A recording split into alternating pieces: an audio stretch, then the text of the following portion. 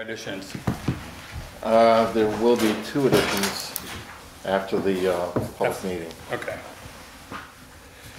And so now we're going to discuss the 10-year town plan.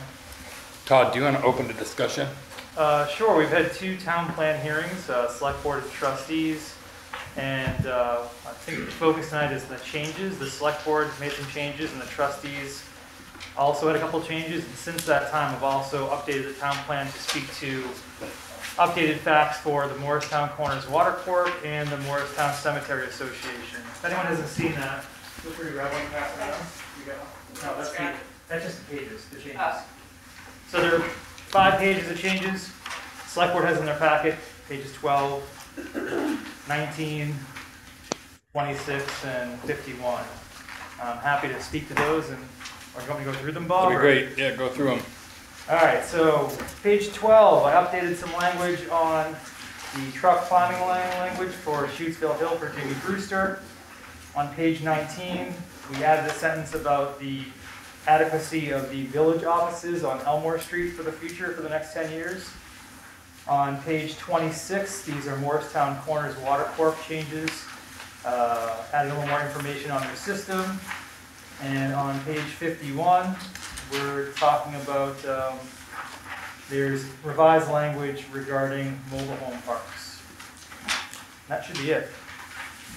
So not a lot on the docket, so to speak. And again, these are the changes made since the last select board meeting. Additional changes to the plan.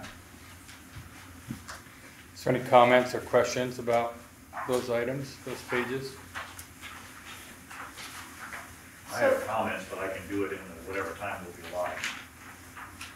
So Todd, I was wondering if you could address, like, the town plan is something we're required to do if we want downtown designation and funding to go along with that.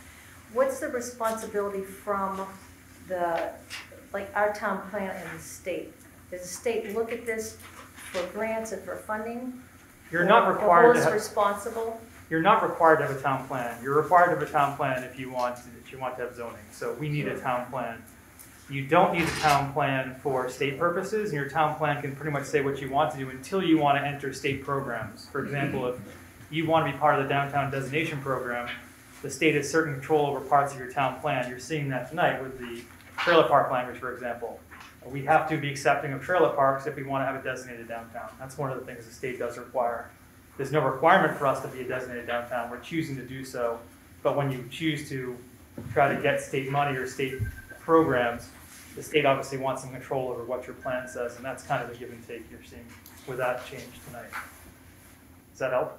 Yes. And the town plan really acts as, when you look at the back of the town plan, and I had a conversation with a member of the select board earlier, there's the objectives in the back of the town plan, all the things that are underlined and italicized, so they're really found in the last 4 or 5 pages of the plan. That's really a punch list. That's going to be the planning council's to-do list for the next handful of years, at least 2 to 3 years, on open items we want to see accomplished and things they'll work towards. So it really sets the agenda for the planning realm of the of town government. Again, this is a planning document, it's not a select board document. The select board has to approve it. But this came through years of meeting with the planning council, and then the to-do list is basically what they're going to do the next 2 to 3 years based on what's in the plan, what's in that implementation chapter. And also, things can happen in town that are not in this town plan. Of course. Town plan's a living document. This is version 22, I think. We've done a lot of changes. And sometimes, like during the last town plan process, we updated the town plan for the Green Mountain Arena Herchak property. So that town plan lived precisely 2 years, and we did a new town plan. The previous town plan was 2013, and we did a new town plan in 2015. That's the last time we've done the town plan. So no one has a crystal ball. We can't predict the future. We may tackle something 2 years from now, another pandemic, God help us all, that requires town plan changes. We can update the town plan again. Right. Maybe open that curtain, Eric, behind you. Yep. Okay, another question, but it's gone. I'll come back. No problem. Yeah, that's the questions I've got a lot. That's why I brought it up. Is a lot of people feel like or think that if it's in that town plan, we've got to do it. And And if it's not in the town plan, we can't do it, and that's just not the case. That's not the case. It's no. just, it's like guidance. Yeah, it's a living document. You can always be changed later. And I think looking at the to-do list, so to speak, that punch list of the implementation chapter for the 2015 plan, I think we did about 70% of it, maybe 80% of it we actually accomplished. And there's certain things that we decided not to do because they made sense at the time when we wrote it, but by the time we got to do it, the world had changed. That happens. And sometimes it takes more than 10 years for something to happen too. Yeah, for example, there's language in here about burying the power lines in downtown Morrisville. The funding to do that is going to take more than 10 years to amortize. So talk about the funding now. You might be burying the power lines the next time the downtown's paved in 30 years from now, but it's going to start at some point, and that start is here. Right. So some Well, of we the things did in one here- side of the street in Portland Street, but we haven't done the other side. Exactly. So some of the things in the plan are much longer than a 10-year time frame. It's a 30-year time frame horizon or longer sometimes. There was controversy last time about the right-of-way between Elmore Street and Copley Avenue. Has that been removed? No, that you guys did not make any changes to that, nor did the trustees at the last meeting. Okay. There is in regards to that, there's a desire to have a secondary access to the school, and that's the cheapest, easiest way to do it is between those two properties. It's flat, it's short, it's not a big hill like the other two access points, like a Trips Corner. It's not a corner either. So that's still in there. I'm wondering if that can be revised? Is it too You- late to you can make revise any, that? You can make any revisions you want, but we'll require more hearings. So it's every time we have more hearings, we have to advertise again, so it's a more time and a bigger bill, and it's longer to do your downtown designation. So we can make more changes, but you start the process again every time we make changes. Right. For myself, I know I've gotten a lot of feedback about it, and I'd like to see that come out of the language, because I think there wasn't enough notification, for whatever reason, from the town to the people that live in that area. I've talked to several people, and I think that language should be taken out. I mean, it doesn't have to be in there. You know, there's no reason for the town plan to have that in there, because like what you said, that property that school actually owns up by the Trips, by actually the Ren proper, Monty and Tracy's place, they own that. The school owns that. It's not a right of way. They own 25 feet. They would have to get another 25 feet if they wanted a two-way. But right now, they could have it be a one-way in and not do anything. They don't have to acquire property or anything to have that second access. It could be now for a fire department if they wanted to open it up, you know, whatever. Absolutely. That's my opinion. I just think there wasn't enough where there was notification or warning or advance notice. And Kathy, I know Kelly, you guys feel that way. I felt that way too. I didn't even know that was in there.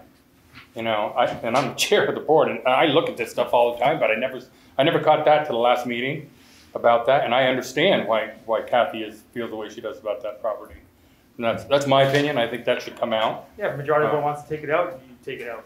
The easy thing about taking it out is if you take something out, you don't have to, you're not creating another hearing. You're creating another hearing if you're changing language or adding things in. That's right. You can leave things on the cutting room floor, as That's I would what like I to say, without requiring more hearings. And it also doesn't mean that if sometime in the future that could happen, it doesn't have to be in there. It doesn't have to be in for that there. happen. The only reason, the reason you put things in the town plan, in many cases, you can chase grants for them once in the plan. When you chase a grant, you can say, look, our community really supports this. It's on page 67 of the town Right. plan. Right. It's not there, it's not the end of the world. Right. I just know if I was Kathy and Scott, I'd be like, what? What are you talking Can about? I speak? Go ahead, Kathy. So, yeah, I was totally shocked to see that. Because I had not heard anything about that. When I came to the last meeting and spoke with you and Todd about that, Todd said that the school wanted it. So that sent me on a wild goose chase. So I went to a school board meeting. They said that they didn't ask for it.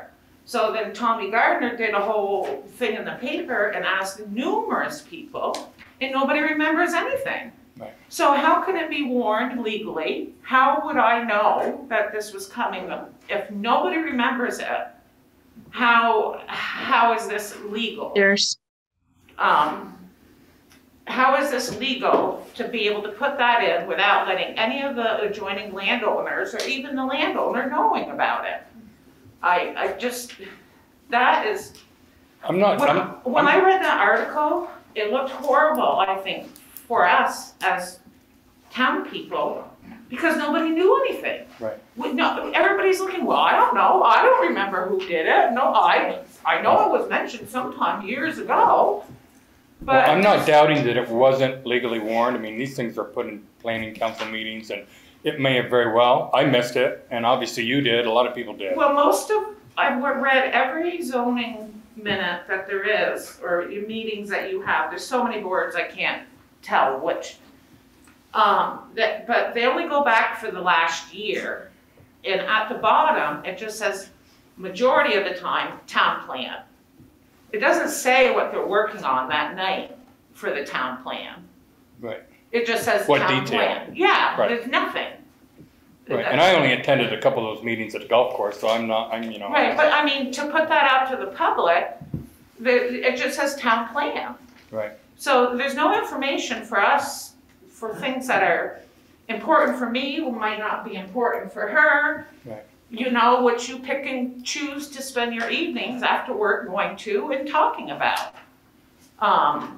So I would like to see the town work with the school to work on the property that they already own, to put the road up there. Like you said, they don't have to buy the property, they already own the property. That's what I would like to see from the board and the town, is to work with the school to use the property further up Route 12. Yeah, if they want the access. Right. That's my opinion. I don't. Oh, No, yeah, that's what I across was, the board. I was asking for that piece to be taken out of the town. Yeah, if there's plan. one more select board member Yeah. wants me to do that, I'll just take that section out of the plan. It doesn't require any more hearings, really easy to do. Where's your thought, Jess? Do you know which one we're talking Yeah, about? I do. It's fine with me to take it out of the plan, and we can really, duly warn residents and actually have a study. Yeah, and I mean, like I said, it can happen at any point. It doesn't have to be in that plan. That's why Agreed. so much of the stuff does not have to be in the plan Right, to have it get done, if it ever was going to get done. but hopefully it would be duly warned so the property owners would know about it. So this kind of throws me to another thing, it's kind of off the town plan. Maybe it was in the town plan at one time, but the dog park. Right. My sister-in-law that lives in Bourne's Apartments across the street got a warning about it, but I didn't. And we're the exact same from corner to dog park to my house, from corner from dog park to her house. Didn't affect her, but everybody that stops at the dog park now does a U-turn in my driveway to get out. So I should have been warned about that too. Right. So there's We lack did of- talk about that at a lot of different meetings. There's I a can lack tell you of that. warning there for people that it's gonna involve. Thank you. You're welcome. Any more comments on this, or you? Just gonna take that section out. I It's all have a set. little bit of, can I talk about Kitty's Falls designation? Can we just establish, sorry to cut you off. No, that's, I just wanted to establish, everyone introducing themselves, and then if we're gonna have a time limit on people's comments. We haven't decided that. Yeah, okay. Kind of waiting to see if it was going to be hard or easy. Well. Looks like a pretty tame group here tonight. I'm it's hoping. it's a tamer group. Jamie hasn't talked yet, though. I'm picking on you, Jamie. I think you're right, though. I think maybe, limit each person speaking to 2 minutes, and you can speak on 2 different issues or 2 different 4 times. 4 minutes? 4 You minutes. speak faster than that, Kelly. Come on. 4. Yeah, let's go 3. Yeah, let's go 3. 3. 3 minutes, and She's please- got a timer. Please introduce yourself. Okay, so I'm Kelly Conley, and I live down in Kitty's Falls. And there's a designation in there, there's a small little thing in there to change Kitty's Falls from agricultural low density to medium density or high density. Could you do the page number? I don't think I'm not familiar with it at least. Yeah, it is in there. Give a page, Kelly. I don't have a page off the top of my head, I'm sorry, I've been really busy lately. See if you can find it. I will, I'll come back. Okay. Yeah, Okay. there's no, from my recollection, as the person who wrote most of it, there's no proposed to change any zoning for Katie's Falls. There is a proposal to, as we need more land for single-family homes, connect the existing zoning in Katie's Falls to, like, where Buckwheat lives on Sunset Drive, through like Needle Eye Road, right there, to basically, if you look at the map above Gary, Katie's Falls is right there, it's LDR 4, and you'll see LDR, what is that, 3 in Sunset? Gary, can you show us where that is? Katie's Falls, the top left, Gary. Yeah. Right, yep, Pleasure Estates is here. Yep, Katie's Falls is to your left. Katie's Falls is right there. Drop That's down the- right there. New Hamels Road. Yeah. Katie's Fall Road. So the only talk about zoning for Katie's Falls, it doesn't change the zoning neighborhood at all. It talks about as needed for single-family homes. It's the white area between those two green areas to fill that in if we need more land for single-family homes. But Yeah, there's but no you can't- density changes. Not for Yeah, Katie- there not for- was a density change. not for It was Katie's changing Falls. from agricultural, low density, and changing it to medium density. I don't believe That that. was in here. I don't believe that's the case. I'm trying. Yeah. I'm getting Find worked it. up. While she's looking, I have some related comments.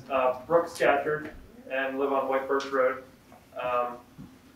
Try to be brief. I printed it out as well if someone would like that. Yeah, I'll take a look. Okay, Thanks.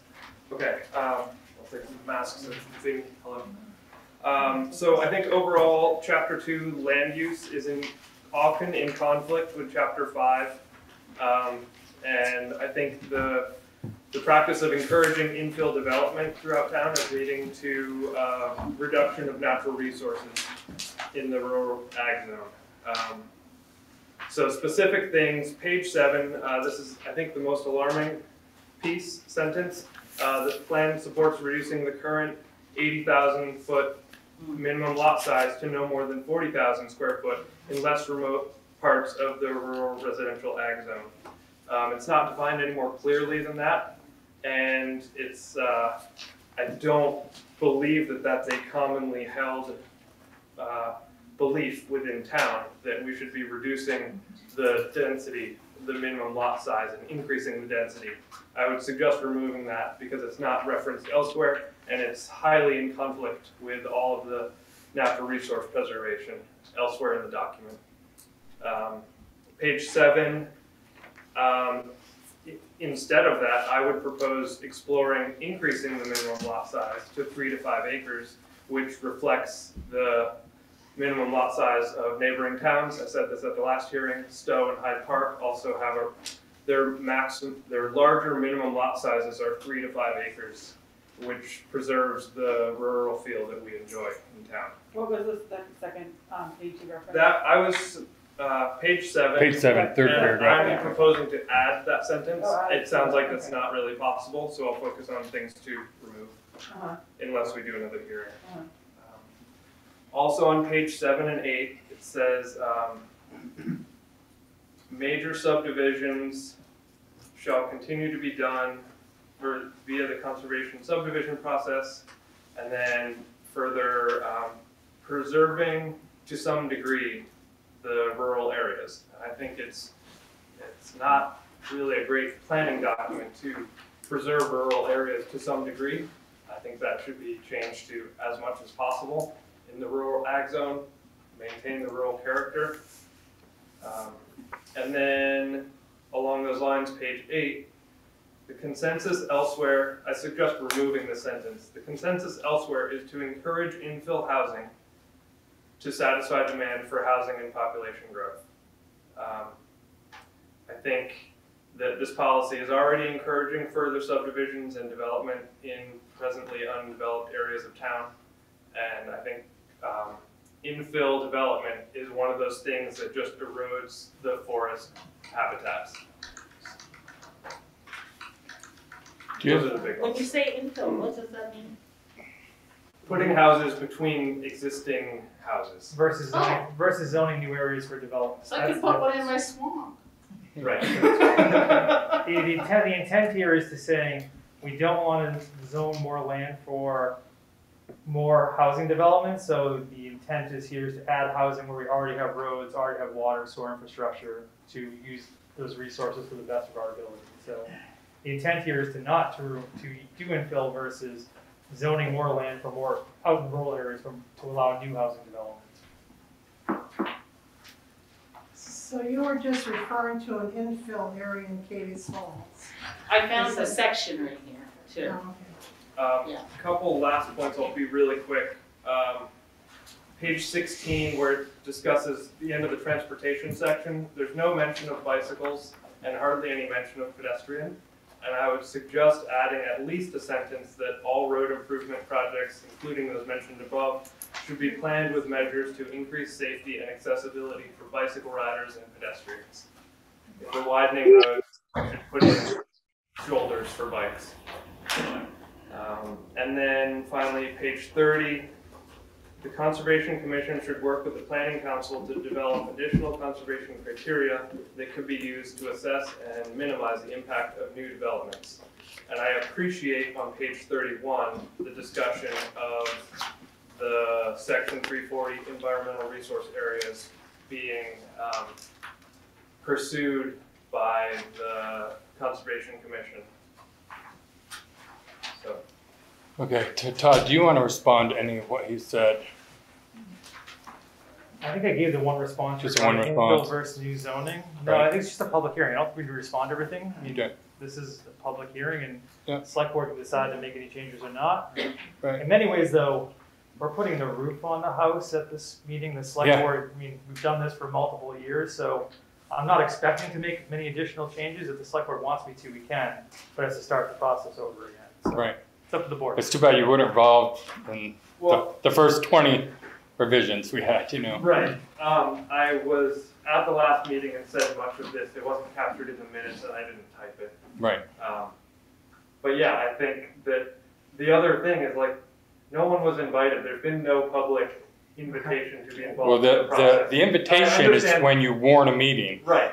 Invitations don't go out to people that are just might be There's been interested. no facilitated process, which many other towns do. But people, if you want to get involved in your government and know what's going on, you check that website. Check that website all the time. They're always on there. Those agendas are there. I check them all the time. That's different than a facility. But people don't do it. It's like, I wasn't involved in this 14 years ago, and I started reading this stuff. I started getting involved, started going. Starting to do that now, triggered by this process. Right. And I think that's a good thing. It is. But I really think that what you're hearing over and over again is that at this moment, people want at least one more round Right. of editing. And so far, I don't think anyone has presented a reason time-wise that can't happen. That question did come up in the last round of meetings, and I think maybe that's something to address in this meeting. Is it possible to do another round of edits? There it is. I can Do tell you whatever we from want. my experience, been in 2, 3 of them, is there's always going to be another one that wants another change. Always going to be someone that wants another change. There is. So are you ever going to have a 10-year plan that you can put down and live by it? I'm just frustrated because I know all these planners that come to these meetings all the time, and they put in so much time and effort and work into it, and including Todd. This is what Todd does, you know, and it's great that people want to get involved, but when you come at the very 11th hour and you want to change big stuff in this plan, it's a big deal. That's I fine. also think we should, I hear what you're saying, Bob, and coming from someone who is new to the board and new to town government, I can say it's not a transparent process until you're part of the process. It And it feels takes like a lot of work to understand and navigate the system.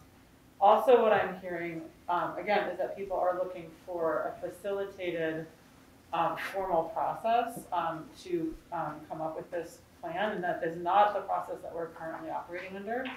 And I also think it is important to consider the fact that even if people may have been, in theory or,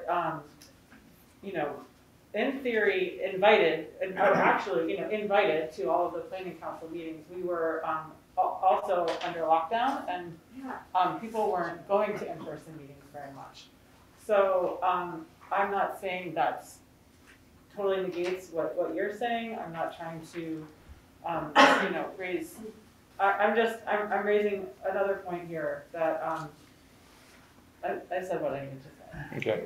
Hank? So I'm not complaining, but it is not transparent because, like, now I signed up again and I'll probably be told a few times about the meetings, the agendas, but they disappear. And I think if you are signing up on the list to be getting the agendas and stuff, that they should always be there instead of all of a sudden they disappear. And I only heard about this because I heard about it from a friend of Morrisville from hearsay, and And it is hard, work 6 days a week, have a child, and I can't go look at the newspaper all the time because I don't get it.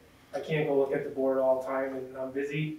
And so, if maybe the town needs to be better at keeping a list of spreading the email agenda for the week or month, whatever it is.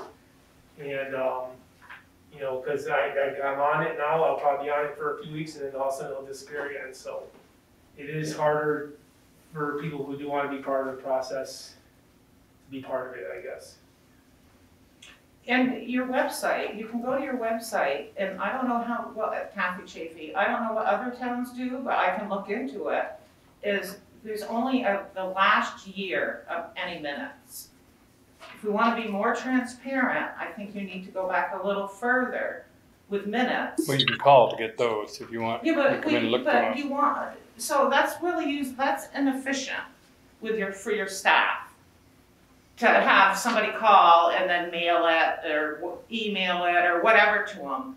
If the internet's there, it's not going away, you've got plenty of space in your system to put at least the last year, so it would be 2021. Mm-hmm. And you wanna go forward, do, go 1920, okay, we're going into 22, take 19 out, do 21, or 2021. Especially in the zoning only goes back to last year. And I think You're right, it'd be that is helpful. very important, that it needs to go back further than that.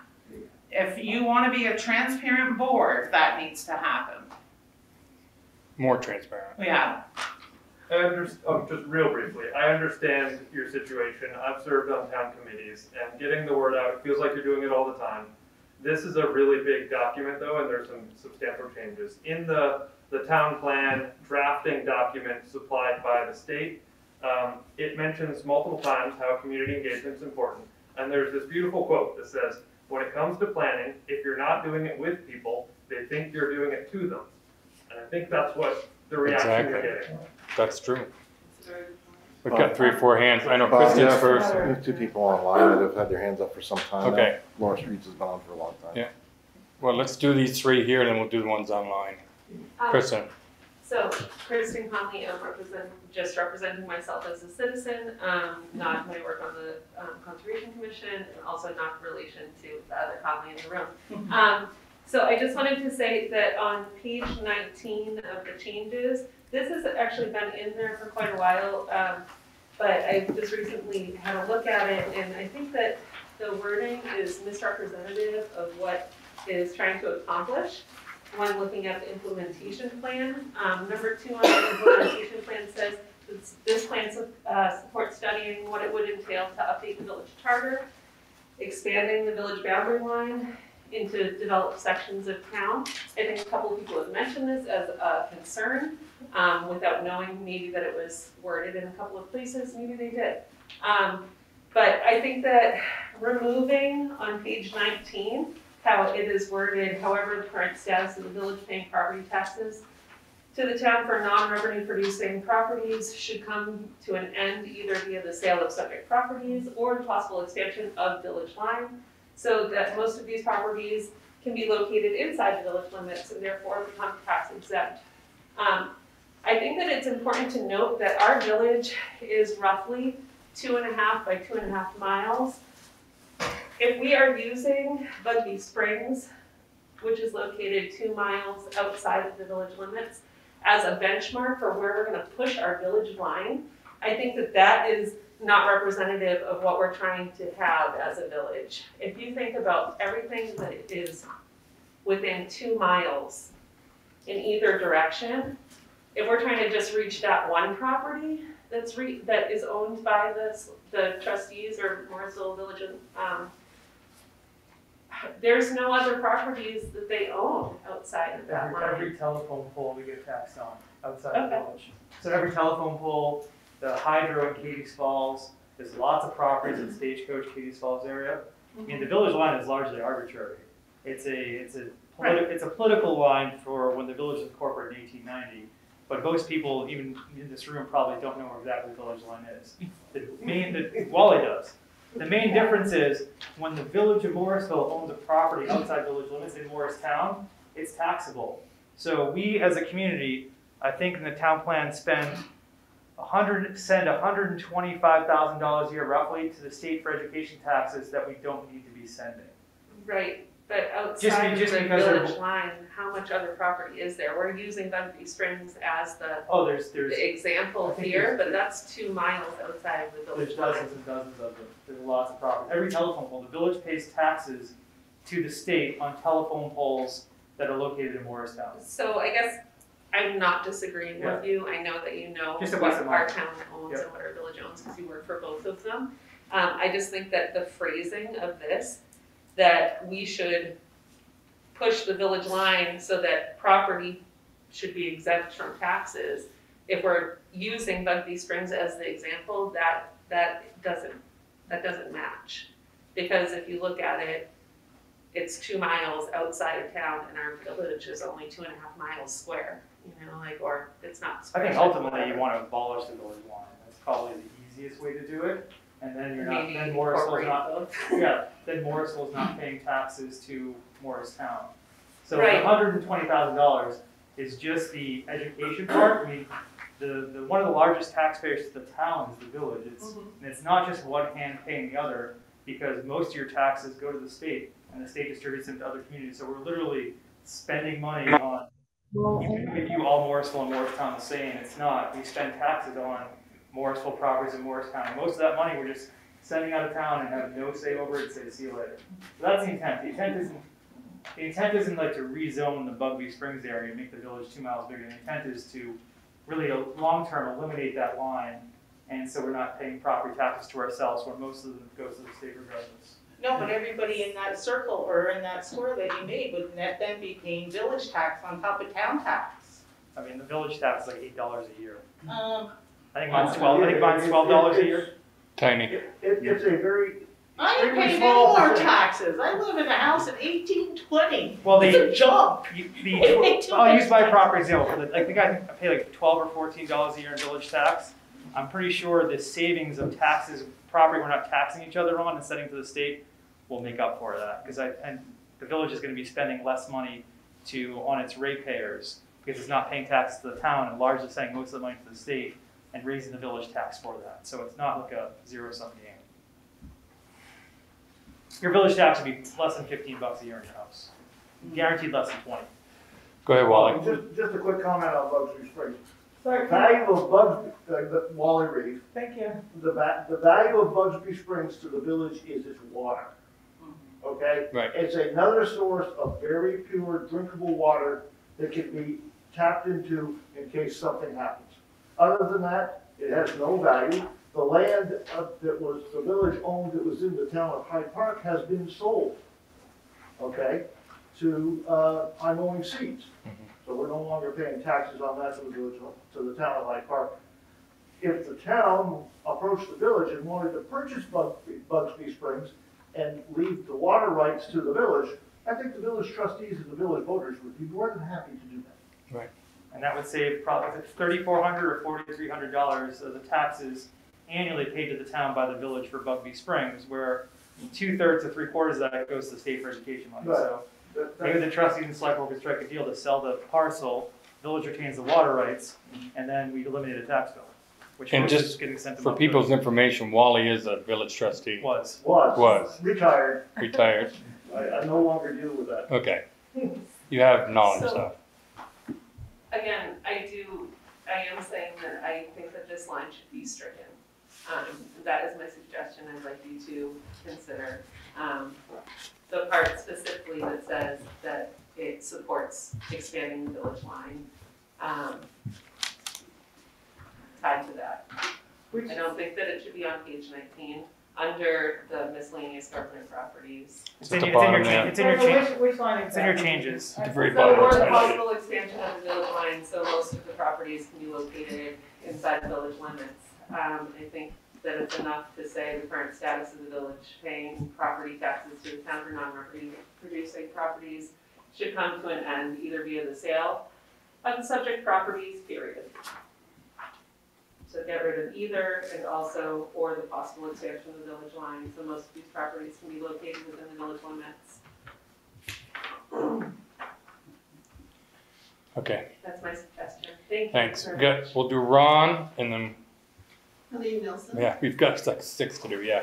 Ron, you first. Ron Stankus, I'm coming here as a town resident.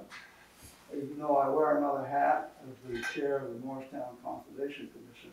Very quickly, in my hat of the MCC, I have researched all the properties owned by the Village of Morristown. I want to leave out water and light because they're really just a department. Maybe their personal property can be tapped. But anyway, at the intersection of Dowling Road and Route, what is it, 15A? Yeah. There's 2 parcels of land there that are taxed. Now, I'm reading this page 6 of 10, and that's basically what I came in for tonight, was it'd be more advantageous if some of those properties were due to the town. And they wouldn't be paying tax on it. What page? That's the water source On this one here. for the Village of Morrisville currently. The No, well this one out here. there at the intersection of 15A and 15. And the, Page 6. 6 of 10. Darwin Road. So I did a land there. There's also another parcel of land on Cadiz Falls where there's the, just below the dam, bordering the Cadiz Falls Road. There's acreage there that houses a building and the sluice for the water to go to the generator.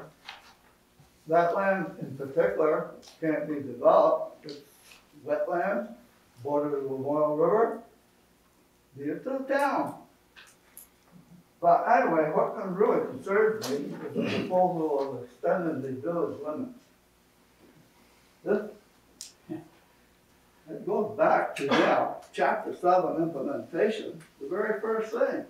Study dual town name. Just one town, Morristown. Done that way when it was conceived. And anyone who lives in the village who thinks they are not in the town, they're misrepresented. Because if you look on your deed, it says, Town of Morristown, County of Vermont, State of Vermont. And that's the way it's going to be. I'm for doing away with the trustees and having a water and light department under the town with a select board. That's what I'm for. Thanks, Ron. Jamie, you first and then you, ma'am. We have people online. Yeah, I know, I'm gonna go to them after. James Brewster, Morristown. I'll be quick here. Page 12, climbing lanes. I appreciate Todd's work after a discussion that he and I had and the changes that he made. But with some follow-up I did with Agency of Transportation, I'm going to request that all references to that Shutesville Hill section in climbing lanes be removed from the public outreach manager at AOT. She says, while there was mention of wildlife crossings in the initial request from the town of Stowe regarding speed limits in this area, it appears that the speed limit changes made in 2015 were in response to concerns regarding safety. And the current town planning talks said there were wildlife. At the intersection of 100 Moscow Road, and that the town withdrew its request to extend the 40-mile-an-hour zone south to include Shutesville Hill for wildlife crossings. So according to the AOT, you know, the speed limit drop in that area was not to do with wildlife, as we have written in our town plan. Additionally, they go on the possibility of a climbing lane or passing lane along Vermont Route 100, Waterbury line, Shutesville, however, is highly unlikely due to the wildlife sensitivity of the area. It's one of the top 5 wildlife crossing points in the entire state. Higher speeds of passing traffic and another lane would be the exact opposite of what would be wanted here. So it just seems that it's just not worth putting it in there. It's not something that's going to happen. The state's gonna fight us on it. It seems kind of petty, I think, on our part. And in reality, when you do the math, when you drop that speed limit from what they did from 50 to 40 on that section from the lower village to the Moscow Road, you're saving yourself, or you're adding 30 seconds to your travel time. So we're looking at pissing and moaning over 30 seconds. That seems kind of petty to me. Additionally, the concept, page 23, sewer payments being pushed out to the people of the town. Again, absolutely not. I think that should be removed. The sewer, that's on the village. That's on the people that live down here and the businesses. The town plan process. I know a lot of folks have talked about wanting to be included, not feeling that it has been warned properly.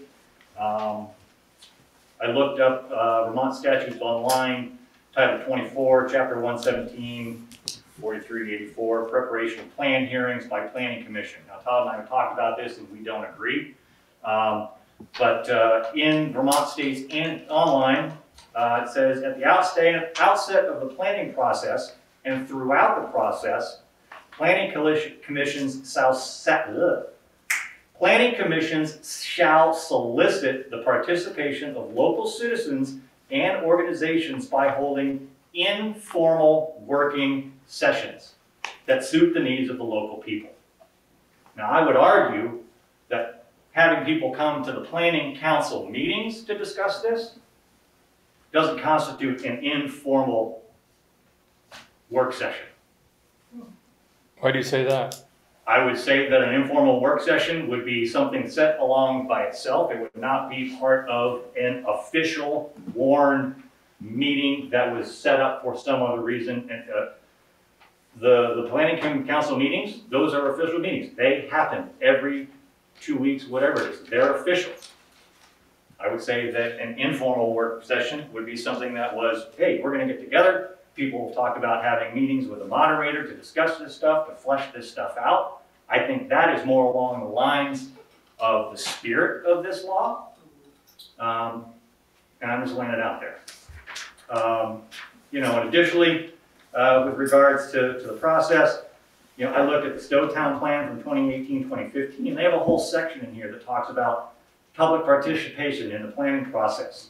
It says the commission held 20 public meetings throughout 2014, many of which were well attended and received a great deal of input from the Stowe community that was incorporated into this plan. And it lists all the different stuff that they did with the community. This is something that we could add into our plan, because I think there are people who say, well, we weren't included. But if we know that they were, we could include it. Can I respond to that? We're beyond the time. We're beyond the time. We're way over time anyway. Okay, quick two things.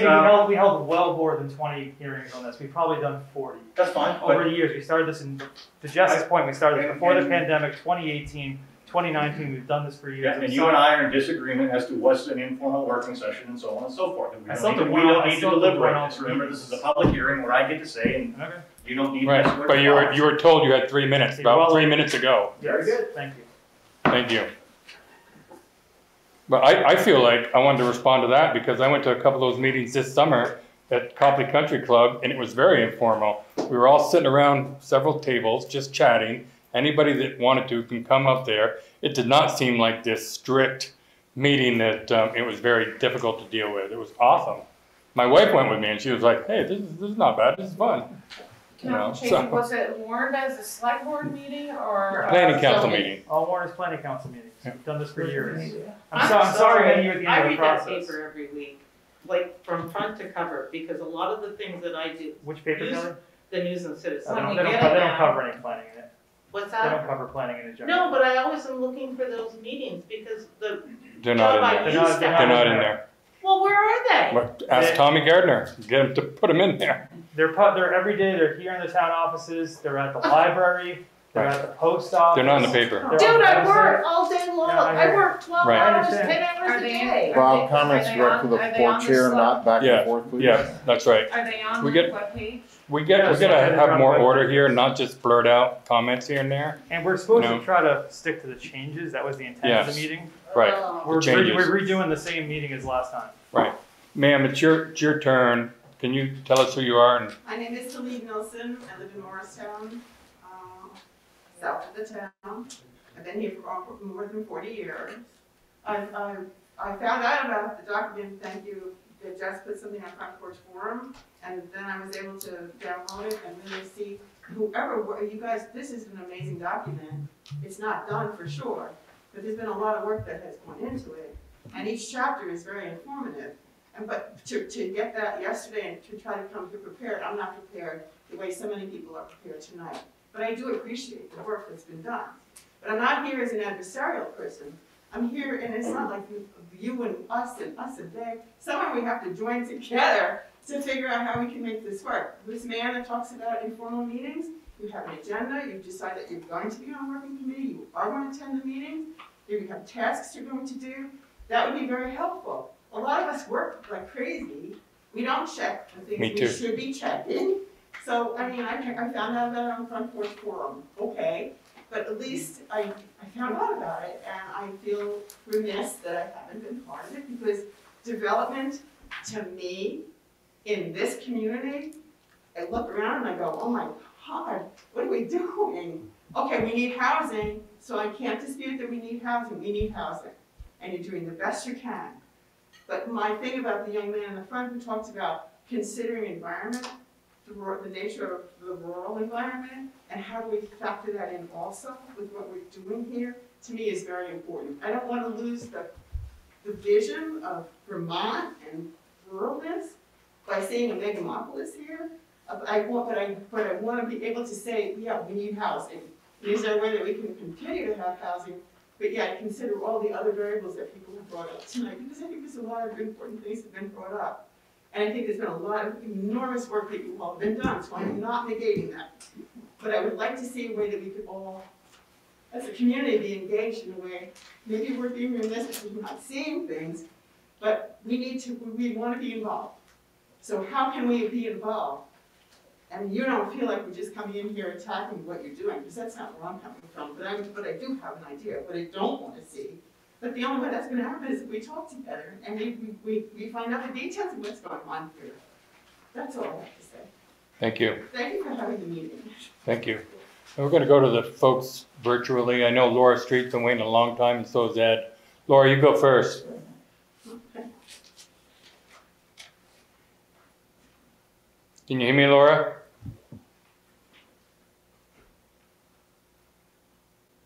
You got your hand up. Maybe she got frustrated. Laura, you might be muted.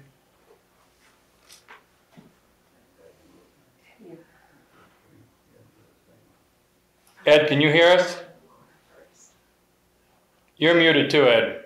Oh, yeah. Go ahead. Yeah, we good? I had some notes of some broad issues here, but I think I'm going to skip them in the interests of time. Just touch on them. 3 minutes. 3 minutes. That's good to know. I can watch on the clock there. So the first thing I want to say is in terms of warning, I think if you really, really want citizen involvement right from the get-go, which would have saved you after so many drafts, having to go through this as if you were doing it from scratch. I can appreciate the frustration you must feel. I wouldn't have the stomach for that. I admire you for doing it. You really have to announce these things with what's called push marketing. You can't put something in a location like post this at headquarters and then expect people to go to it. Some will, but almost nobody will. I look for these issues. I'm active. I want to be interested in this. And it was a total surprise to me when it was explained to me that these hearings have been going on for a couple of years or more. You know, where was I? I never saw this. So the standard publicity today in this area seems to be front page forum. So I would have to say, if you really want citizen involvement and you haven't posted it frequently, it's not a lot of work to do that on front page forum. You can't say you have solicited involvement. The other thing is, I think some tutorial by the people engaged in writing this, and I'm thinking mostly of Todd rather, who has an actual master's degree in how to do this stuff, that teaches the citizens who want to be involved what the scope of this is. What I'm seeing in these hearings and on comments is this endless parade of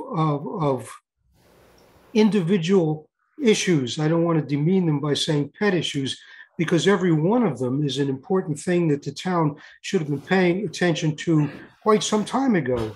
But they're not all issues of discussion for a town plan necessarily. They should be broader issues that define situations or things we're doing we shouldn't be doing, and vice versa, that incorporate these issues. Things like issues of transparency, for example, that have come up in the last year in some things, some areas. And there are some things that made it onto the town plan. I don't know if they're still here, that, you know, I'd need to see the research that you did to want to put it into the town plan, things that might ultimately, once publicized, be objects of ridicule. And I'm thinking mostly of the attempt to get other towns in the state highway department to let us dictate how they're going to move traffic through their towns. The very concept that we'd be a bedroom community, for example, for people who want to work. In the midst of redefining the concept of work, those may be dead issues within a year or two. You know, why you'd put that in the town plan rather than focusing on things we should be influencing. So I have Thanks, Ed. You hit your 3 minutes, Ed. Okay, great. I'll submit the rest of this in writing to you all. That'd be great. Thank you. Laura, can you hear us now? Laura. She's muted or she can't hear us. She's frozen. She's frozen. She's frozen now. We'll come back to you, Laura. Somebody else have a comment? Can I have my Go turn ahead. back? One more. You got one more. One oh, more? this is the same one. This is but the no more outbursts. one. It was on page 8.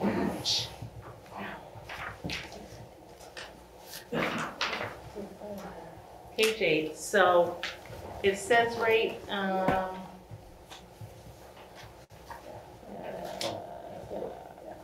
God, I just had it in my hand. It's the first paragraph. It's the third bolded wording. I think that's what you're referring to. Let's go to 9. Oh, that's 6 we're looking at. Oh, there you go. That's the difference. That's the difference. The council should only focus on converting land zoned rural residential agricultural zone to low or medium density residential in areas where municipal services already exist or can be extended to, such as Katy Falls, Morristown Corners, Pinewood Estates, and along such, and extended, and along Needles Eye Road. So my concern about that is that anybody that drives through there, you take your life in your hand anytime you try to cross that road. I literally have had people drive up on Barbdera's Hill to get around us when we were trying to cross the road. That road can't take any more traffic. It can't. They come down through there Mach 4. I'm not kidding you. At least it's 25-mile-an-hour zone. It is a 25-mile-an-hour zone. I've had people give me the finger and scream at me when I tell them when I'm trying to cross the road, and they won't stop. And that can't, you know, Katy Falls just can't take anymore. That's a tough road. It can't take any more traffic. Literally, there's no signs. We've asked for signs that say residential zone. Dan Lindley said, they don't pay attention to it anyway. When they were repaving that road, we asked them to do a little bit of change into it, you know, because it's not safe. The water comes down that road and it freezes over, and it's like My grandmother had a garage out there. I don't know if you remember that. There's a little garage right there. That thing must have been here, what, 3-4 times? They'd come off the Needle Eye Road and they'd slam right into it because nobody stops there. We very seldom have police on that road. And when they do, they're up at her tracks. I mean, what good does that do down there on that hill? I'm sure Jason would park right in your driveway if you asked him. I wish he would. I wish he would. You can park in my driveway on Copley Avenue too, you get a lot of money there. I would let you park in my driveway because you can tuck back enough so they wouldn't see you when you're coming up that hill. Sometimes those speed trailers or maybe the radar Yeah, they put them out signs. there by her tracks. Right. What good does that do? Put it more toward Pitts or your place. Yeah. I mean, what good does it do way up there? They're coming down that hill and then they hit the gas and come up the hill. Well, thank you. I just would like to see that just stay, like, until we can figure out the road issue. We don't need any more people in that village. Literally. And I don't know what you can do about that, but let's fix the road first. Okay, the intent again is not to actually change anything in where you live.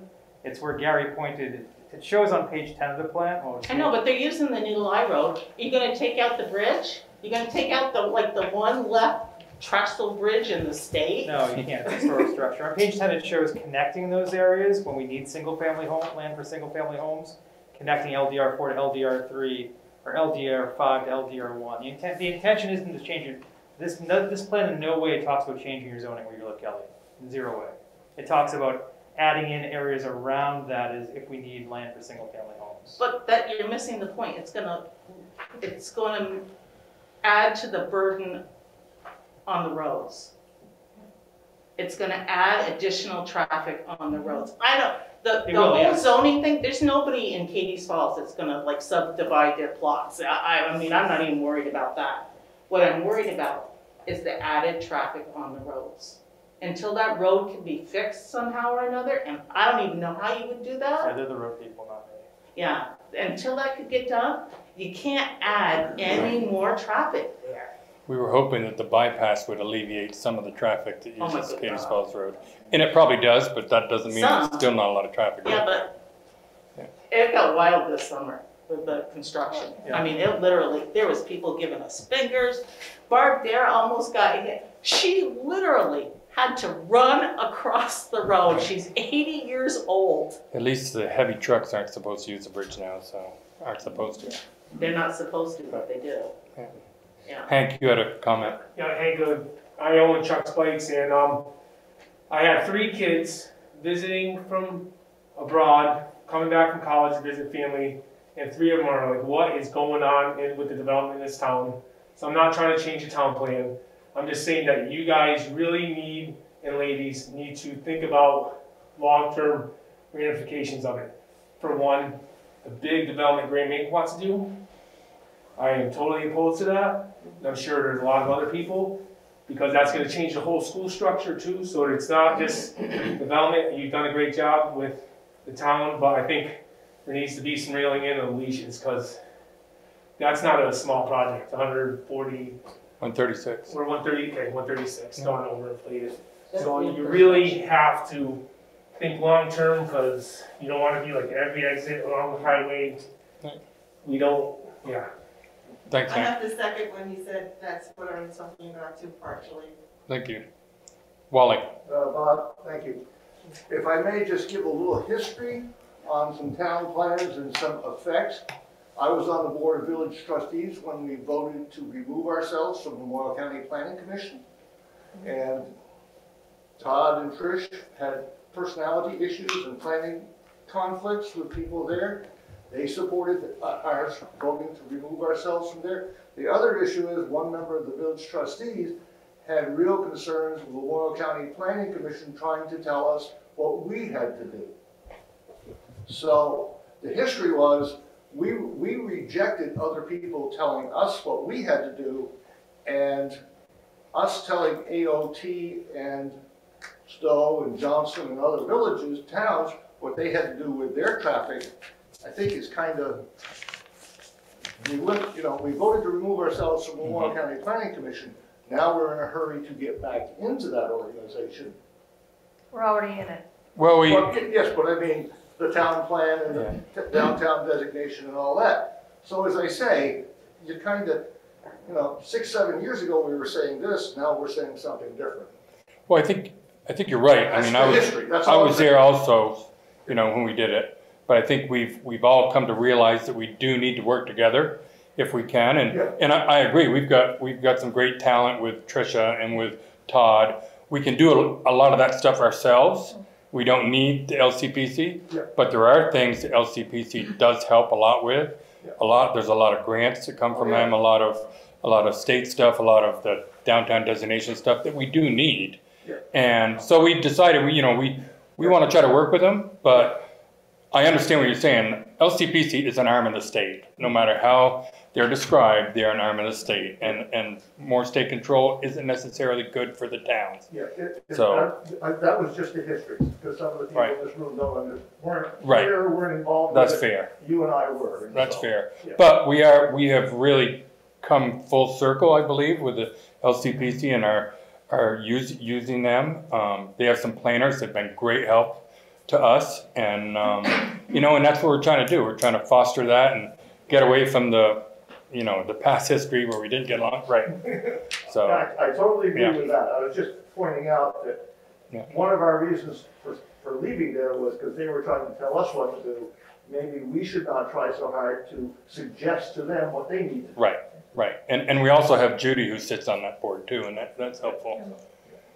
So, thanks, Wally. Thanks for your time. Yeah, Tom, I know you were waiting for a while. Go ahead. I just want to know, is there a way that we approve this plan tonight, that we could have a meeting later with inclusive, that we not just put it on the town sites that we're going to have a meeting to discuss this plan, but really get the word out and have an inclusive where everybody has input for this plan, and have that meeting in possibilities of revising this plan. Is that possible? Can this board do that? I think so. I mean, I appreciate everybody that comes here and has, something for input. I understand it. I appreciate it.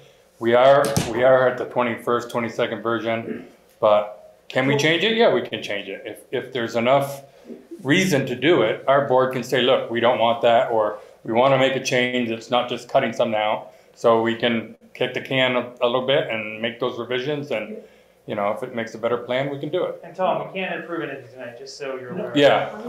Any votes have to be after the hearing's closed. So even if they decided to close the hearing tonight and we're okay with the plan as is, they can't vote on this plan until their next meeting later this month.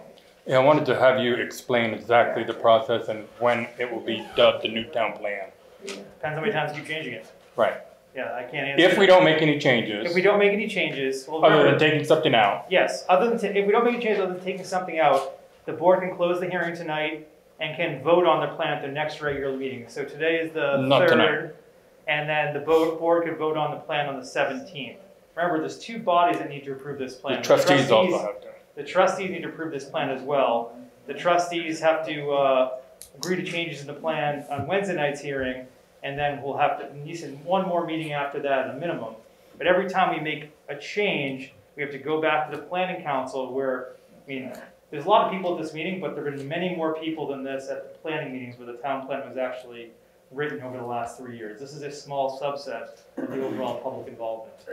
That board writes the plan, and the select board is the one who has to approve it, and the trustees ultimately. So really, this board should be directing the planning council to make changes. The changes really need to come from the planning council. That's the actual planning body. This is just the approval body.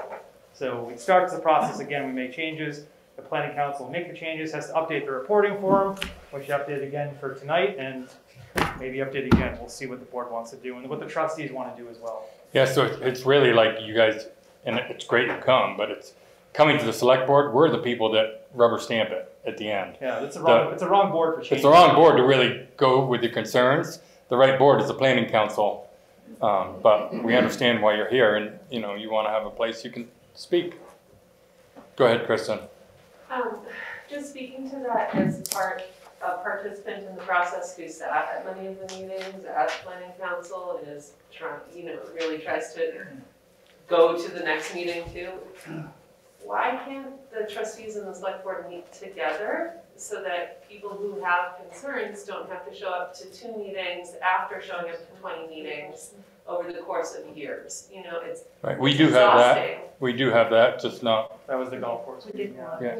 Yeah, but I mean, but then after the golf course meeting, which I was in attendance for, I had to attend the last 2 meetings Right. and this meeting and next meeting in order to be heard. It's a lot of meetings. I go to all of them. I understand, because I see you there. Yeah. It's your job, Yeah. Preach it to the choir. I have a child and a job and a life, you know, like, and I want to be a participant, and I look for the agendas, and I understand the frustration, because it's hard to keep up, you know, it's hard. It's hard to be involved and to know what's going on in town. But you can do it, but it takes a lot of time, and I'm not a paid employee, you're a paid. So like, for me to be here, you know, like, it's like a little different. So it would be appreciated if you could make that step to make it a little bit easier. I think one of the issues is also space. Yeah. Because when we did it up at the country club, and it was, you know, with COVID and everything, it's difficult here. We're running out of space right now to have, if we had a trustees meeting and a select board meeting at the same time. So those are also other issues that come into it. I agree with you about the transparency. I have talked with Tommy Gardner about how can we get more information out to the community, and it's really difficult. It's a difficult, I don't have any answers, but I know that it is a problem. Yeah, and I'm less concerned about the transparency because I understand how to do it. Like, other people not understanding, I think they're understanding now that there is a way to be able to find them because I showed up at the meetings, I found them, so like, I know they're there. It's easier if people had reached out beforehand and held a big, maybe at the golf club, instead of having a steak dinner, it could have been a town meeting style event where more people were there, besides just people who sat on boards in town and you guys and the trustees. You Does know? the library still have a meeting room? Is that? It would, No. No, it's a, Really? Yeah. You It's know, possible. there's a school We've met before at the VFW before, Right. American Legion, I mean. I understand Senior the center. connection, I'm offering how that could Right. possibly. Right, and we have had many joint meetings, not just for that steak dinner. We've had many joint meetings in the past that I remember. It just doesn't happen every time, but it would be helpful if we could.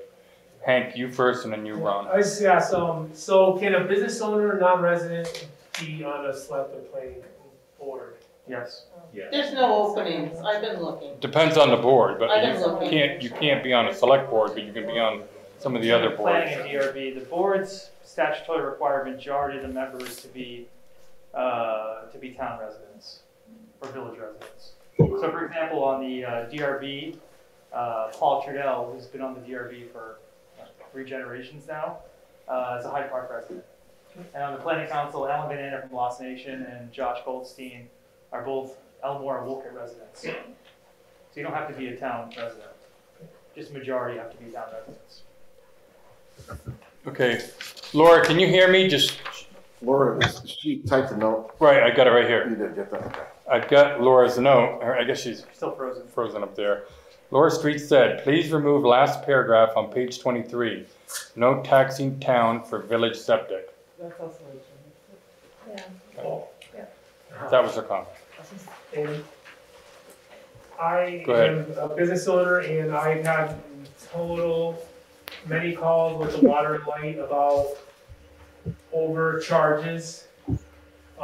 They will not give me 2 meters even if I offer to pay for 2 meters because I use about 100 gallons in the downstairs and the upstairs uses the apartment. So they came up with a magic number to charge me and it's way too much. And then they won't do any, like say you fill up your pool, I've heard of many people filling up their pools and get charged for sewer because they filled their pool. So they took 5,000 gallons and they get charged for 5,000 gallons of sewer when it's in their pool the whole time. So if you guys are kind of together, not. you're not. No. So I just We're not in charge of language utility. about that from you about having a department in the town. Did you say that? The water and light? Okay, so it's nothing, so disregard what I said. Right. Okay. So, Go ahead, Wally. I'll just comment back because I was on the board when it started doing meters. We discovered that we had 5,000 pools in the village of Morristown. Everybody said they filled their pool. Well, there's not 5,000 pools in the village of Morristown because not everyone is totally upfront with what they use. And I'm not saying any different. But I'm saying, as a board, we look, you use it, these are the costs. Right. Okay. I just have one comment, and that is, I'm sort of disappointed that there is at least one individual here on the primary council to listen to the comments. Or a trustee. I agree with you. Who were on the planning council? Could you just tell us who was on the planning council? Well, I don't have the list in front of me. Do you know? Can you list them? Etienne is the chairman, right? Etienne Hancock's the chair. The vice chair is Tom Sniff, who's also village trustee. Then there's Josh Goldstein, Alan Van Anda, and Steve Foster. Steve Foster. and they're all Morrisville residents? No, Alan and Josh are not. I just don't understand how somebody from another town can decide what Morrisville's gonna look like. And Well, it depends. I mean, they are business. I mean, they're business owners here. You know, I know a lot of business owners that do a ton of business in Morrisville, but they don't live in Morrisville, and they're upset that they can't even complain about the taxes. That's the state statute. They don't have a voice. That's what the state statute says. But this board and the trustee is the appointing body, so if people don't like the select board appointing non-town residents to the DRD or planning, Right. let them know, and it's up to them. They do the appointments. It is.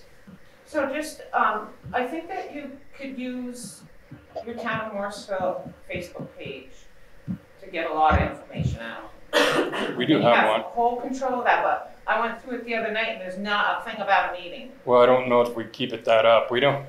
Yeah, we have to be careful about social media because we get in trouble on social media. And then Try not to do it. I want you guys to really consider, as you build up in this town, right now, it's taking you 8 months to get an eye appointment in town. Mhm. I can't. If you're not a new patient. You're 3 months to get a doctor's appointment. If you're gonna build this much, if you're gonna continue building, you need to find, the infrastructure to support it. You really do. I mean, and then the dentist office is 6 months. And then I make 3 appointments at a time. Right. So I know that they're there, but I'm making them a year at a time, but we don't have enough infrastructure to fill what we're bringing in for people. Thanks for the input. Do we have any other? Oh, Laura, can you hear us now? Yes, I'm sorry, I was having technical difficulties. Go ahead. Okay, this is my 4th time requesting this. On page 23, the last paragraph that refers to, that begins, it's important to note that this plan also views the existence of sewer septic as a common good. As a town person, I want to say that every town person I've spoken to have said that if this village wants to incur all of our costs that we do for our own personal septic, then we can all get along. However, a new building went on right behind me. Their new mound system cost them over $30,000. I live in a development. There's 5 of us who share a leach field. To replace our pump is going to cost $10,000. We pay over $120 each year for power to power the pump. We have to have them, our annual costs run about $500 between maintenance and pumping. So I absolutely believe that we should not, that the town people should not incur any cost for the village septic because we are not on your septic. It needs, the current board members, as far as my research shows, that there is only one town person on the select board, and there's only one town person on the board of trustees. I could be wrong about that.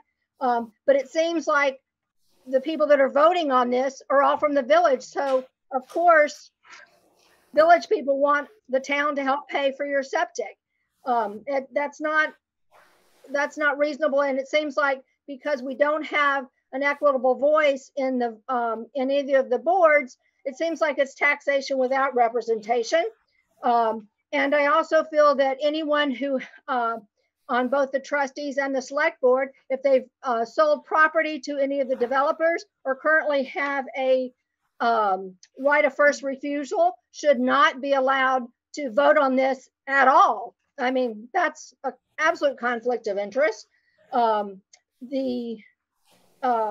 I would say that, you know, when I go to the trustees meetings, which I will go to, you know, I have to wait for the village to actually allow me to even speak about this. And you're trying to tax me, and yet the village has the right to decide whether I can speak about it. It needs to be removed. If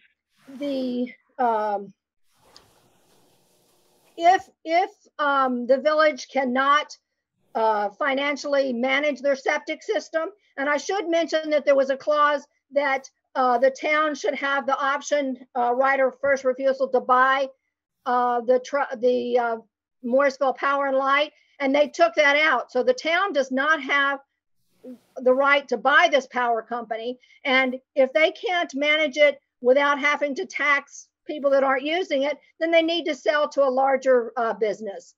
And you cannot view the town folks as unlimited income. We're already paying close to 11% taxes, highest taxed in the state. So this is not acceptable and needs to be removed, and any discussion about it should end now. Thank you. Thanks, Laura. Bob, can I respond to that? Yeah, go ahead. Laura, this is Gary. I can't seem to find that on page 23, but we did find it on page 19 of, I don't know which number. It's on, the town plan that's the revised version that is posted on your website that you guys have directed us to is on page 23. And it's at the very bottom and it rolls over to the next page. I've checked it 3 times. So I don't know if you have another version, and if the version on the website is not updated, I'm happy to read it to you. I see it. No, I don't have the latest one. Do you have another? The draft plan of November 17th has it on page 19. Yeah. It's the same thing, but it's on different page, depending on the draft. Yeah, what I was getting at is I had a note here that we're supposed to remove that. We removed parts about the town taking over the water and sewer departments. Yeah. This part was left as is. The village trustees can't tax town people. They have no statutory authority to do so. The only people that can tax the town are the select board to put together the budget and the town meeting that approves it. So the language is in there to give the select board flexibility. If the select board wanted to help out and put some money towards pre-treatment to help businesses in town, because the sewer plant exists both within the village and extends into the town, this helps because the select board has the authority to do so. But the only people that can tax you, the village trustees can't tax anyone in the town. The select board can put a budget forward that town meeting approves. That's the only way to tax you on something like that. So it's just, the language just there gives the select board flexibility. Well, This is the second one. I mean, I would just like to say, it says right here, this plan supports any effort to spread some of the cost of the sewer plant upgrades and operations to these additional non-user beneficiaries. The current practice has mainly village residents subsidizing the full cost of this sewer system for non-user town beneficiaries. I mean, that's ridiculous. But I also would like, because this is my 4th time, it would be really nice to have a published vote on who's for this and who isn't, because I think the voters have a right to know who wants to tax the town folks for the village septic. I think what Todd's saying is the residents, the voters would have an opportunity to weigh in on it. Well, I mean, I think it should be taken out. I mean, if you want to say, And if that's your opinion, then you should vote and say, yes, we want the opportunity to tax the town payers for the septic. Put it clear and make it clear that you want that. Put it out there. If you think that's something in there, then let all the voters know you think that's a viable option. Kelly, get one more. One more, this is my second. So why aren't we looking to the people that are putting the pressure on the septic system? All of the apartment buildings that are coming in, all these people that, I mean, it worked fine before. The businesses, the breweries, the businesses, I'm not talking about, restaurants. I'm not talking about, no, I'm not even talking about that. It worked fine before. That's the biggest use. The biggest use is a 137 unit apartment building. Well, no. And if you have 2 people in that. No, that's not correct. That's. They want, the village wants that flow. So what Bob is saying is correct. The sewer plant only has minor VOD issues at this point. It really doesn't. The flow is actually equalized at this point. Mm-hmm. The high strength users, the breweries, the food businesses, were the ones stressing the function of the sewer plant. The sewer plant's operating at half capacity. The residential, the new residential growth you're seeing, and granted, we only added 334 people last census. It's not a ton of people. But the new residential units you're seeing, they want that flow to offset the heavier industrial and commercial flow. The old adage is the best solution for pollution is dilution. The residential uses are diluting the high strength commercial flow. Yeah, residential is a very small part of it. They need more flow to make they need more flow. They want that residential use. And the trustees can explain that better on Wednesday night than I can. Yeah. But I've been around long enough. I wouldn't believe anything they said anyway. So just Wally can probably talk about that. I would believe you, but I don't believe any of them. There were two other issues. One was, it's called BOD, bio-oxygen something, and I'm not saying. Yeah. But because of some specific users using large quantities of food products that were coming into the system, the plant was not designed for that volume, okay? And that created an out of balance. They have gone to these people, that has been corrected. Yes. Through pre-treatment by the company that created the problem. Oh, okay. Inefficiency practices. Side So they've improved the practices. The plant, when I was there, was operating below 50% capacity, okay? It was an 8-year plant. There's 5 years left on the bond, I believe, but I could stand to be correct. I think that's about right. Anyway, so the increased uses in the residential demand is not going to overstress the plant for further growth on the commercial side. And anytime you connect a new user to the facility, the state requires them to pay a fee for that. And it's measured on usage, and there's formulas out there. But it goes to the state, correct? No, it goes to a fund that is named, a fund that's maintained by the village for further expansion. For a new sewer plant. There currently aren't any sewer issues. They want the residential flow to offset the higher strength commercial flow. But I'm a village resident, and the town people do not need to pay for my septic. Because believe me, I lived in a rural setting for some time called the Griggs Farm, and I know that that's expensive. So, you know, we don't need, as a village resident, I don't need that statement, but that's up to these people to decide. Yeah. Thanks, Wally. Good explanation. Thank you. Okay, do we have any more comments or input? Does the board want to go back in deliberative session, like last time? We could do that. I'm not sure that we can do deliberative session. No? I'm not clear on the statutes whether deliberative session, you're not sitting as a quasi-judicial board here. This is an approval process, not a deliberative process. It's not clear to me whether or not they can actually go into deliberative session. I believe they can, but you're the town. We did it last time. Yeah. But I know we did it last time. I'm just not sure that we are actually. Right, we need to find that out. But I mean, we're not gonna make any actions tonight anyway. You can't vote on the plan tonight. No, we're not voting on anything. So. Go ahead, Sharon. I have just one comment. So. Would you please introduce yourself? I'm Sharon Rowell, and I live in the town. But what I wanted to say is, I'm hearing so much talent in this room that for whatever reason, haven't had a say in where they thought they should have had. And I would like very much to have this gentleman here. I didn't, you know, people I've not met before. Many people have so many good comments and thoughts. I just think you ought to have another round of some sort. I don't know if it's with the planning council or with everyone involved, but I don't want you making this decision from, I just think you need another round of some sort. Thanks, Sharon. That's all I have to say. So the hard part is hearing is Todd keeps saying, well, it doesn't have to happen. Or, you know, just because it's here doesn't mean it's in stone. But when you put something like that out to the townspeople, we think it is. Right. And whatever he says isn't really going to change that because it's a plan. Mm-hmm. And usually every plan that you try to make in your personal and professional life, you try to follow that plan. Sometimes you do curve left or right, but it is, you know, it's like a budget. So that's the hard thing there, that is for me as a taxpayer to listen. I know. Why don't we set up a listening session with a facilitator?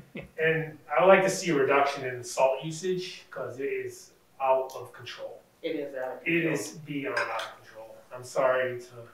Right. But it is. I've seen more salt than snow fall down. They were out plowing yesterday. That's an issue for another board. Yeah. What's that? Tricia would like to speak. Is that okay? Okay. Go ahead. Tricia. Hi, everyone. Thank you. I've listened through this whole conversation tonight, and I'd love to hear the comments. I'd love to hear people talk about what is important to our community, what is not important to our community. And I think everyone is in agreement that we want to get on the same page. This is really important that we are moving forward together as a community, and especially in my job as community development, I follow this very closely. I have worked very closely with Todd in my own agendas of like wanting public art included in zoning packages and things that I see that are really should be part of our community. But I want everyone to really understand, like, this is not a document that is set in stone. And that when this town plan is approved, we approve this, our select board approves this town plan, the village trusts will approve it. As this goes through, we start a next town plan for what we want to move forward. So I would suggest everyone that's had comments tonight about this town plan, get on the page of as we move forward. You know what I mean? This is really, really important that everyone's voice is heard. But we're at the end of the timeline here, and not that this couldn't be extended, but I do think that everyone needs to understand, like, this isn't like a end of the road where the stop sign is there, that we will start a new town plan once this is all approved and we're through the state.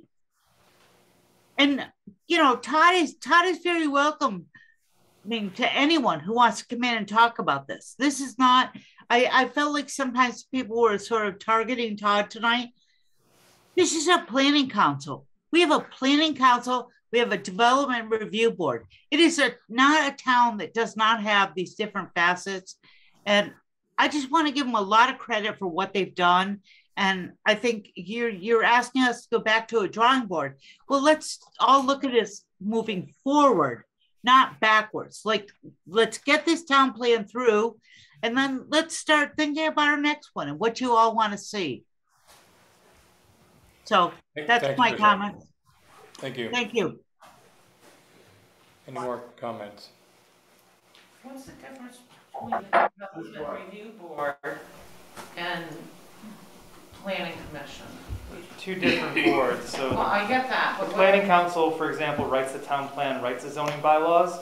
The development review board interprets the zoning bylaws, and they handle large development. So when the 136 unit development comes in, it goes to the development review board, and they vote on that the project is approved or not.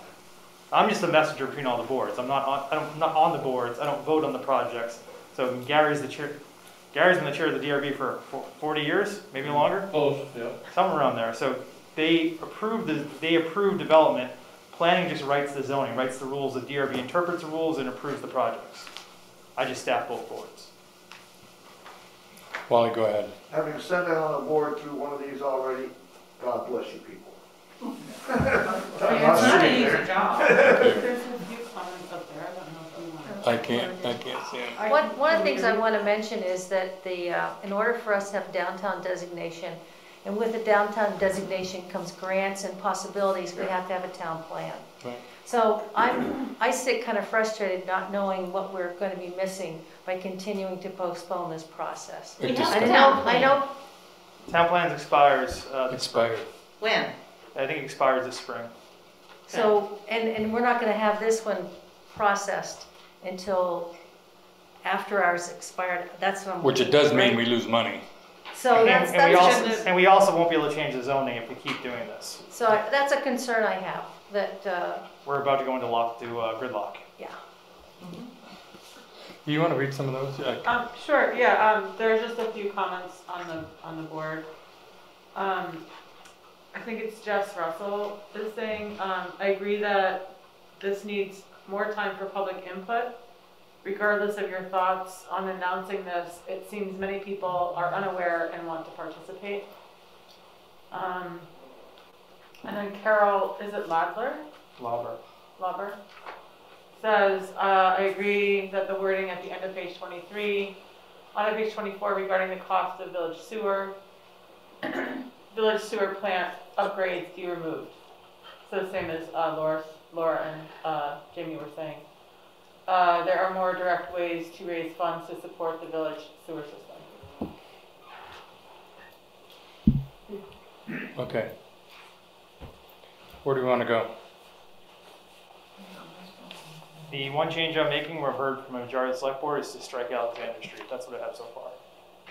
To make changes tonight. Do we want to make any other changes? Here. What was that, Striking Alexander Street. Oh. That's the one change I have.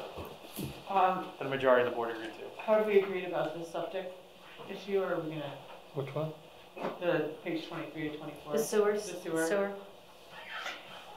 I agree with him. I wouldn't want anybody outside in the village and, hey, I'll have to conserve or whatever, but I'm not asking somebody 10 miles down the road to pay. You want to sell my house and live, you sell your house and live at my house. I just don't know what the possibilities are of leaving the language in there. It doesn't hurt. Doesn't mean Yeah, I that we agree. are going to be doing that. No, and I think if it's in the town plan, it might be a possibility of some grant funding. Correct. That's one of the main points of the town Yes.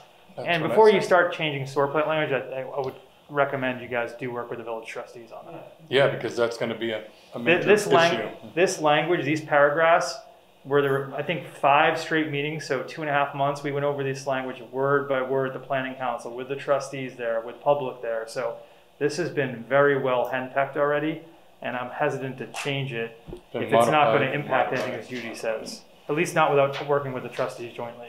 It doesn't tie our hands. It doesn't say this is going to happen. And it gives you more options as a select board. That's what I said at I'd the rather very have more beginning. options. Yep. But he said something about changing the zoning, and that concerns me. Changing the zoning word, sorry. So something about We're not. this, and it'll affect the changing the zoning. Is that an impression that the zoning regulations want to be changed, or am I not getting what you're saying? If you don't have a up-to-date town plan, you can't enact zoning changes at some point. So at some point, we'll be unable to respond to landowners and residents' requests to change zoning if we want to. And there's a whole list of things we've already agreed to do if the select board doesn't vote on the town plan. And that happens very soon now. So we've got to move on. I mean, the select board's wanted to move on this for a while for downtown designation. And that's great. We've done our best. If we don't move it to some point, we actually lose the ability to change our own land use laws, which would be very bad. So if you don't like the 136 unit development, I can't change the zoning to not allow something like that to happen again if we don't have a town plan. We're just stuck with more. But the town plan would address that eventually. Well, the town plan is in place in order for the zoning to actually deal with that. I mean, but there's nothing, Kristen Bogdahl, I'm a member of village, town, what both, consider myself both. It's my understanding though that the plan does not seek to change the high density residential district at all. No. So that's, am I? It doesn't speak to that kind of detail. When the planning council added HDR to Jersey Heights, I had recommended a requirement that every unit, kind of townhouse style, have an entrance to the ground floor, which wouldn't have allowed a 4 or 5 story building. That didn't get approved. And that's something the planning council could revisit, which would basically make the scale of the development smaller by everyone having a front door that access ground level.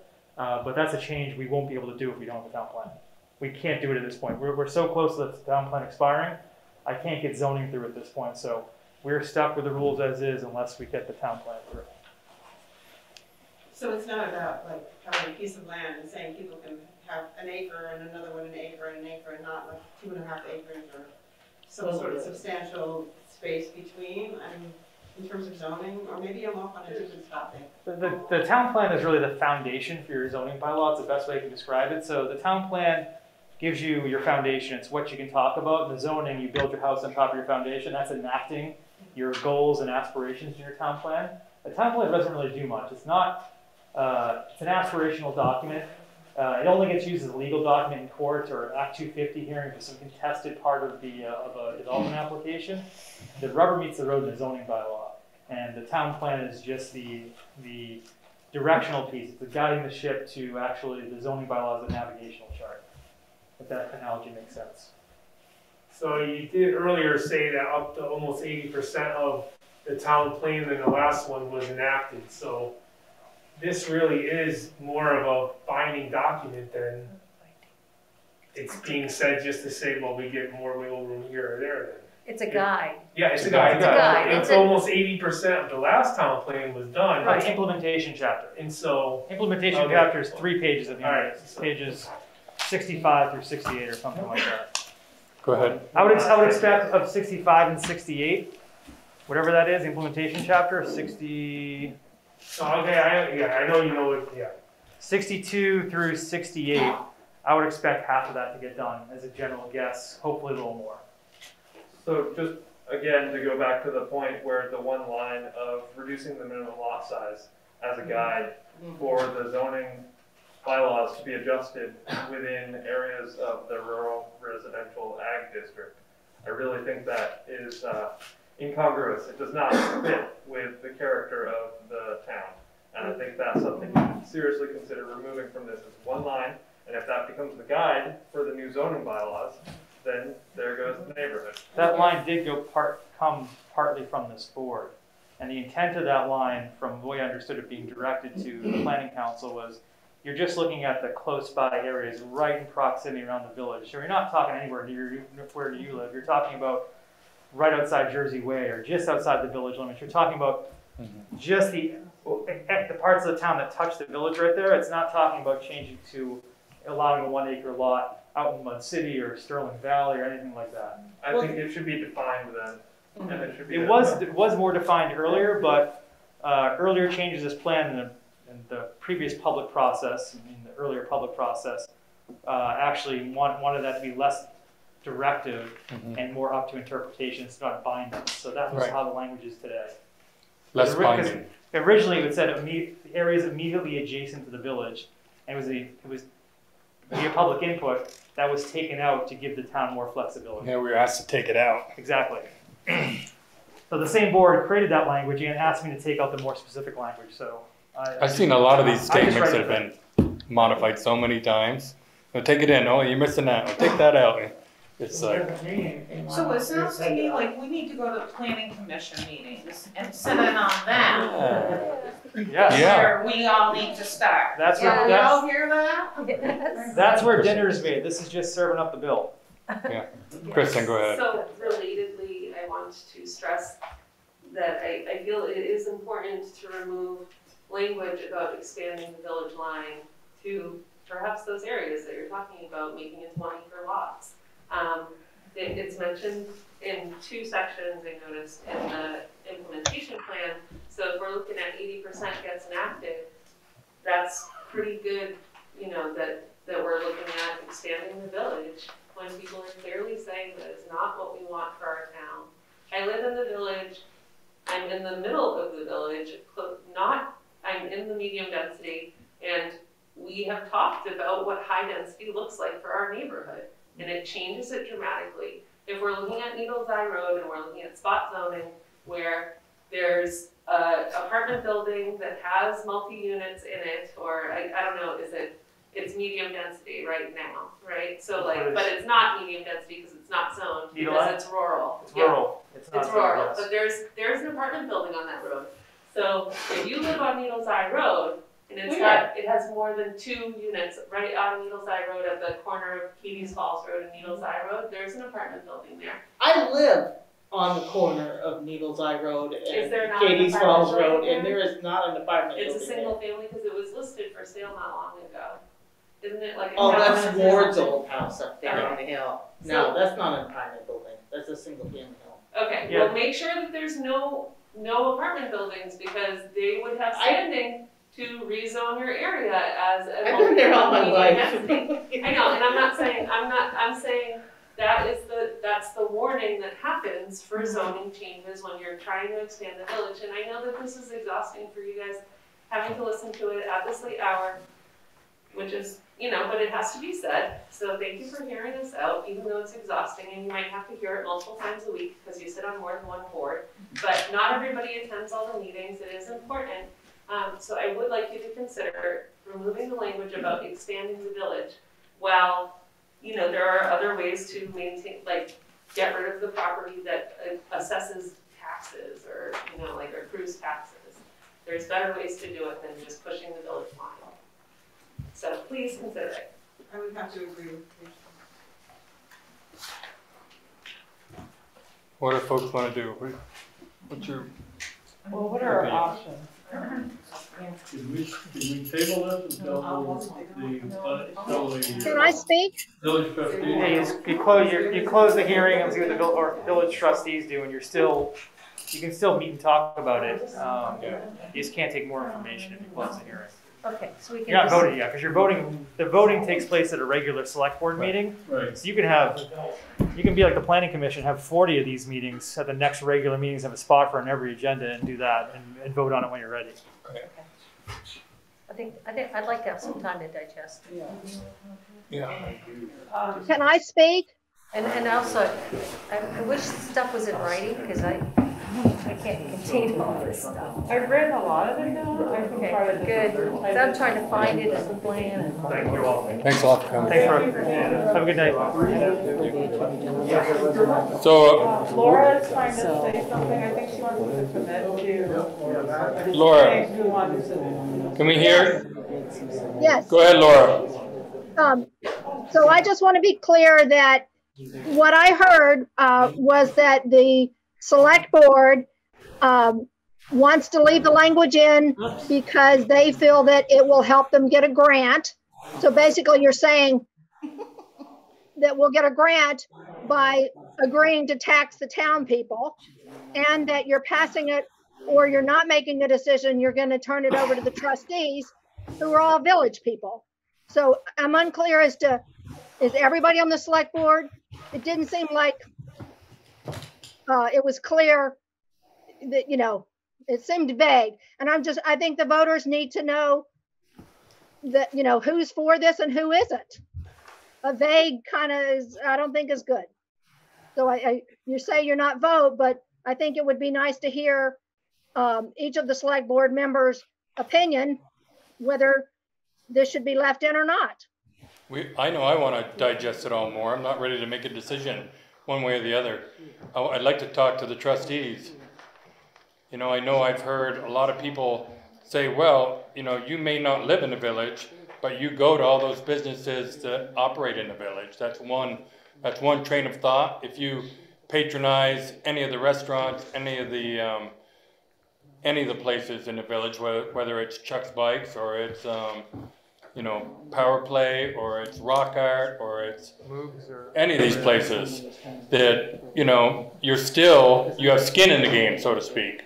And that doesn't necessarily mean that's how I feel, but I know that that's what a lot of people say. And that language being left in there allows the select board to still have the flexibility to decide at a later date. So that's just, I don't know how I would vote. So, you know, I think we got to discuss it more. The Montpelier, the Montpelier Select Board, I didn't mean to interrupt, actually, because they do a citywide bond and that helps with the sewer plant upgrades, actually pump septic systems. So it just gives you more flexibility. So the select board could pump septic systems as part of this if they wanted to go down that road. I'm not saying to go down that road. Hey, it's about not time. Yeah, you want to come pump mine and take care of my whole system? That's great. You never know. Come pump mine too, Laura. Yeah, well. Right, I'm with Bob too. I don't fully understand the all the implications of it, and to me also it doesn't say that town residents would be taxed equally to village residents or charged equally. So maybe there's just some sort of like a village use surcharge fee. I don't know. I certainly don't want to offset, you know, the cost of my home sewer or my, you know, because I live in the village. I don't want to, that's not what I'm looking to do. But again, I can't vote on that without more information. Yeah, I think we need to discuss it more, yet again. One concept, having been involved in a public utility for most of my life, Public Service Board, under their rulings and under state rulings, they have a very simple philosophy: the user pays. Right. So if you use the system, you pay for the system. People outside of the village, other than coming to a restaurant, don't use the system. The restaurant uses the system for their clientele. They charge 2 cents a meal for their bathroom if they counting that. See what I'm saying? That's all. Right. Oh yeah. The user pays. I agree with that. Absolutely. The town doesn't need to contribute anything to the village on that. But that's the Public Service Board philosophy that we had to live with in the phone industry. So that's But why it doesn't mean that if we have a town plan that it's going to happen. What it means is if it's in there, and if there's money available because it's in our town plan, then we can possibly help offset the cost. And that's what I'm looking at. Gives us the ability. A possibility. Yeah, that could very well be the case with you. I don't know. None of us do. No. But the thing is, I think what the town residents are concerned about, if it's in the town plan, then it gives you the leeway to go ahead and do it. Right. And sometimes things get done that not everybody knows about. I think Just like right now, we're paying for the sewer system in Hyde Park. The taxpayers in our town are paying for that. No, you're paying for the water system. Well, we're paying for water in some way, shape, or form that we're not using. Let's not go down that road. So, I know. That's a Pandora's box on its own. But I'm just saying, the philosophy under the Public Service Board in the state of Vermont for a long time has been the user pays. Right. We used to do line extensions in the phone company for a mile, never charge the customer. Public Service Board says, time out, you can't do that anymore. You know, you get one pole, after that, you start paying. Right. Because you're creating the expense. So if I go down to your house and drink too much and I come back to the village of Morristown and use their septic system, the user pays. There you go. Okay. So wait, can I make a motion to end this part of the meeting? That would be great. I'd like to make a motion to end the part of the 10-year plan discussion. 10-year plan discussion. Thank you. You closing the hearing? Yes. Yes. Okay. I have a motion by Judy. Do I have a second? I second that. Second by Jess. Any further discussion? All in favor, say aye. Aye. Any opposed? We are now out of the 10-year plan discussion and into the regular portion of the select board meeting. Would you like a potty break? Okay, we'll take a short recess for facilities.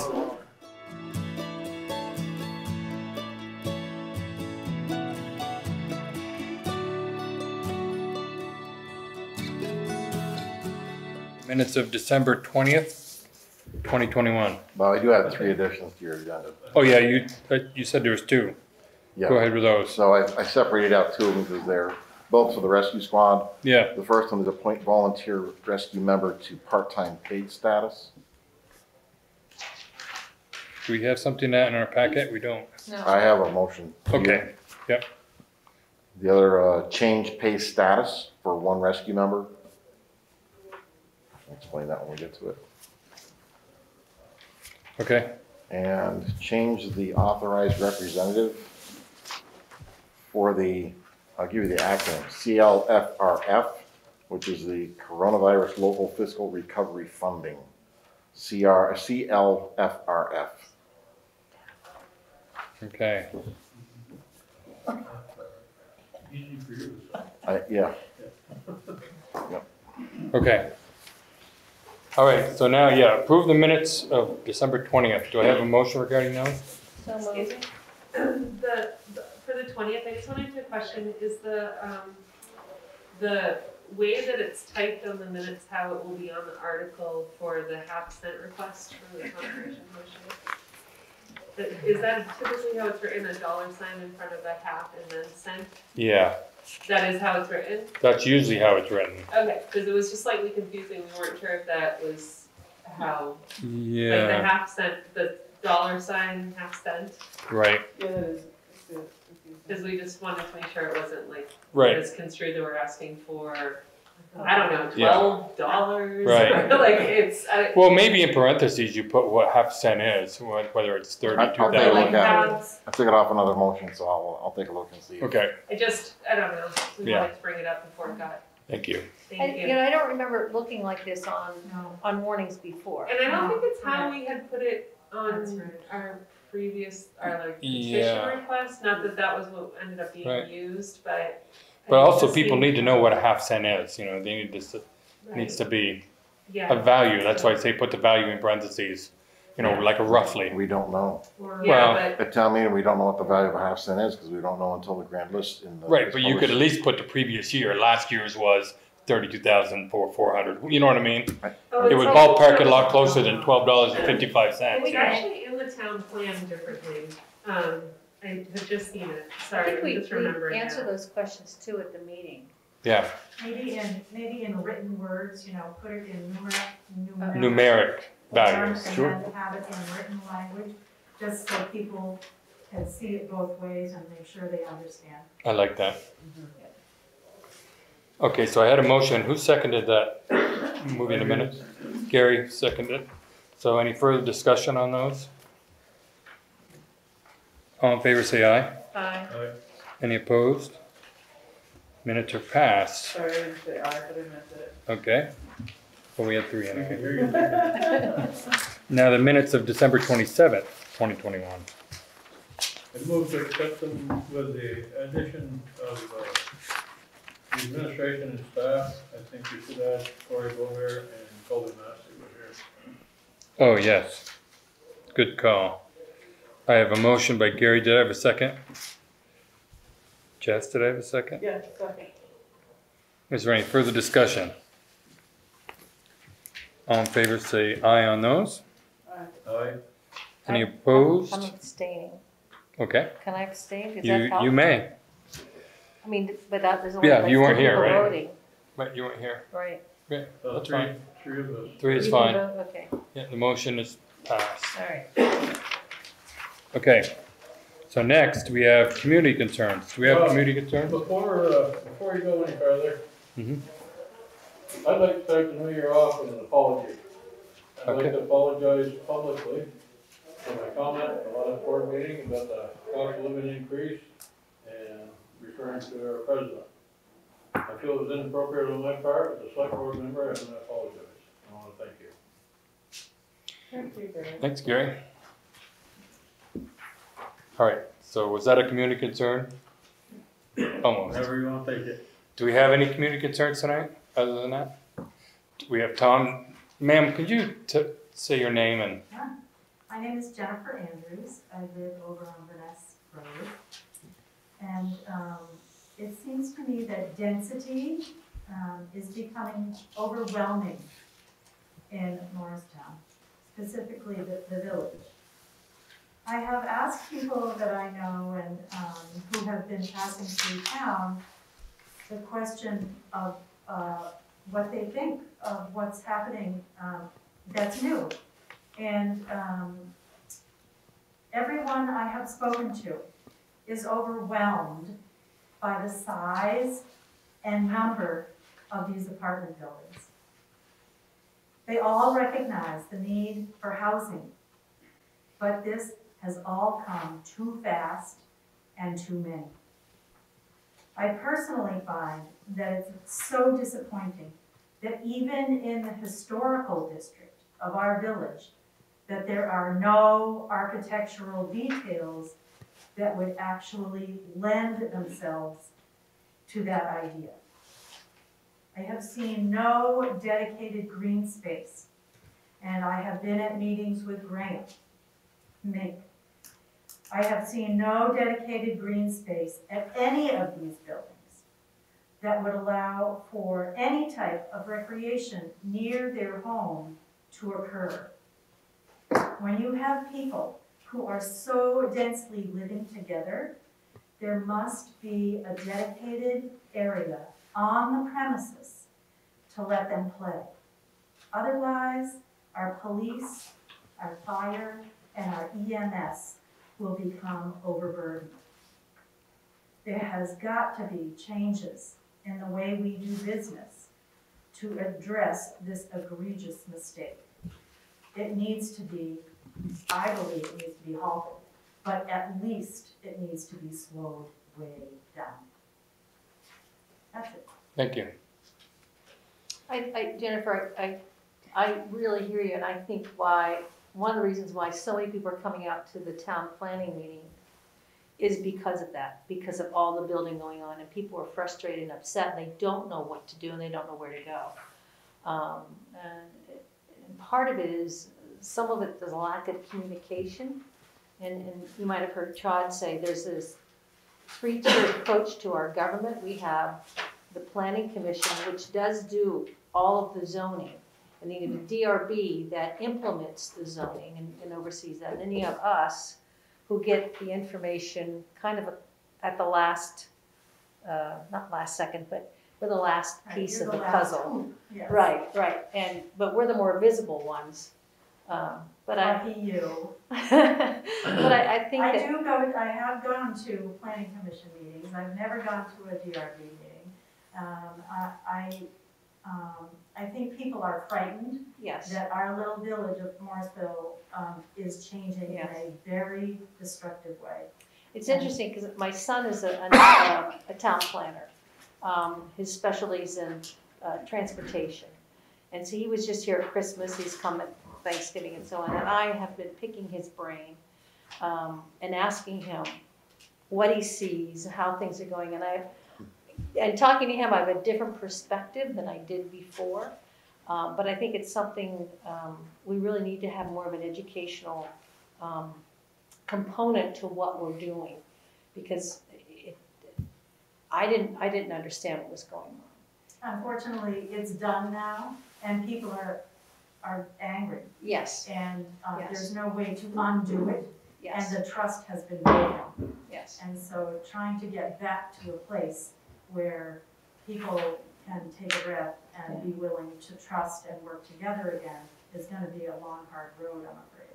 I think if there's some kind of forum for the community to talk, like we had before Arthur's was reconfigured, and we had a big town, not a town meeting, I can't remember what you call it, but a group came in and talked with us as a group, a whole, and then many of us broke off into small sections. A facilitated communication. Yes, yes, and I think that needs to happen so people can air their grievances, and then also hear what what information is out there. Why did the development go as it did, and is there anything we can do right now to make some changes that are positive? And please know that I appreciate all of the incredible amount of time and energy that goes into being an effective select board member and other town commission, as I'm on one too. And it's a thankless job, and you do the best you can. but I think our town and village really need to come together and talk to each other. Yes, yeah, I agree. Thank you. I'd like to make a comment. I was hoping you would. The building in the historic district, I assume you're talking about the LHP building over here. And that, when that is completed, the outside of that structure, the permits require them to have the cornices around the corner, around the top of the building, match the ones on Main Street. Also, they're required to have windows that look the same as our downtown. And at the last, when they came back for final approval, they were required to put a business in the bottom floor, the same as the rest of the buildings on Main Street. Nick Donzo's development is down on Bridge Street. I think probably a half to 2/3 of that is dedicated open space.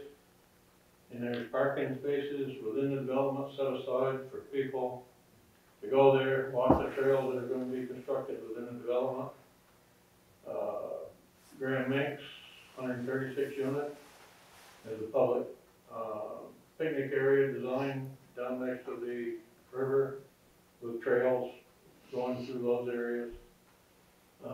Bourne's subdivision outside of town, 8 lot subdivision there. Over half of that, or just half of that, is conserved land, dedicated open space, which with trails going down to the Rider Road. So there is concessions made by all of these developers, and most of them, we haven't, to my best of my knowledge, have never had any kickback of providing open space and green spaces. They put up bike racks, they do whatever they're conditioned to do by the DRB, and the DRB goes over these, takes a lot of testimony, and again, I heard Bob telling participant earlier this evening that it's great to have the people come here so you get better ideas of what's going on. And I get chastised from time to time as part of the DRB for allowing too much testimony for people going off on a tangent when they start giving testimony. And I allow that until it starts getting redundant. Because a lot of people, such as yourself, if you were at a meeting of Oshwood Graham, as a witness, if you had better ideas to make his project look better in your eyes or in the town's eyes, beauty is in the eye of the beholder. And not everybody likes the same thing. He was made to put porches on the buildings next to Bridge Street down here. It's also designed, the end building is also designed like the building was up here on the corner of Brooklyn Street and Main Street. Not Brooklyn, but Portland Street and Brooklyn Street. The original building, it's got that round silo on the end of it. That was part of the conditions of his permit to get those buildings done. So I think the boards are looking at, preserving the history of Morrisville and trying to create a good, actually Bridge Street is the new gateway to Morrisville in my opinion, because it comes off the bypass. That was one of the main reasons for requiring the silo type to match the older buildings that were in town. Well, just as someone who's looking around at the apartment buildings that are going up, they just look like big boxes to me, and it's difficult for me to discern any, particular special attributes that they have. Yeah, I'm not disagreeing with you, but also everybody wants to make affordable housing, And I'm not sure what that is. And it changes, my opinion, it changes every day. Eric and I, we just talked about it. I mean, people have been selling their houses and their land for exorbitant prices. Well, it's gonna come back to bite us with a common level appraisal. Because we've been under taxing by about 14%. So when the new appraisal comes around, you can expect your taxes to go up probably 14%. But Oh, that's not good. No.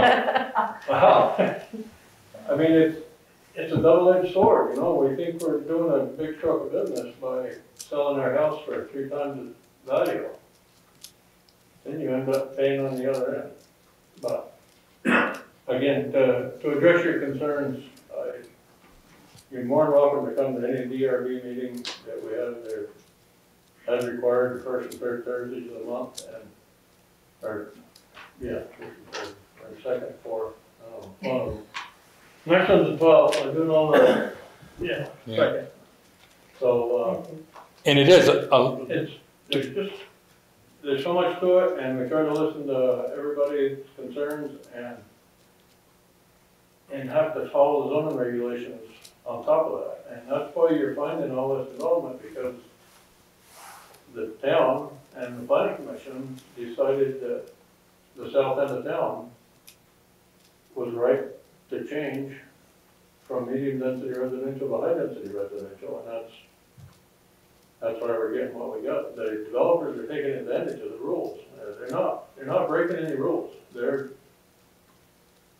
doing what they're required to do. Right. And as a DRB, the DRB tries to help in that situation and make sure all the buildings are constructed, the best we can.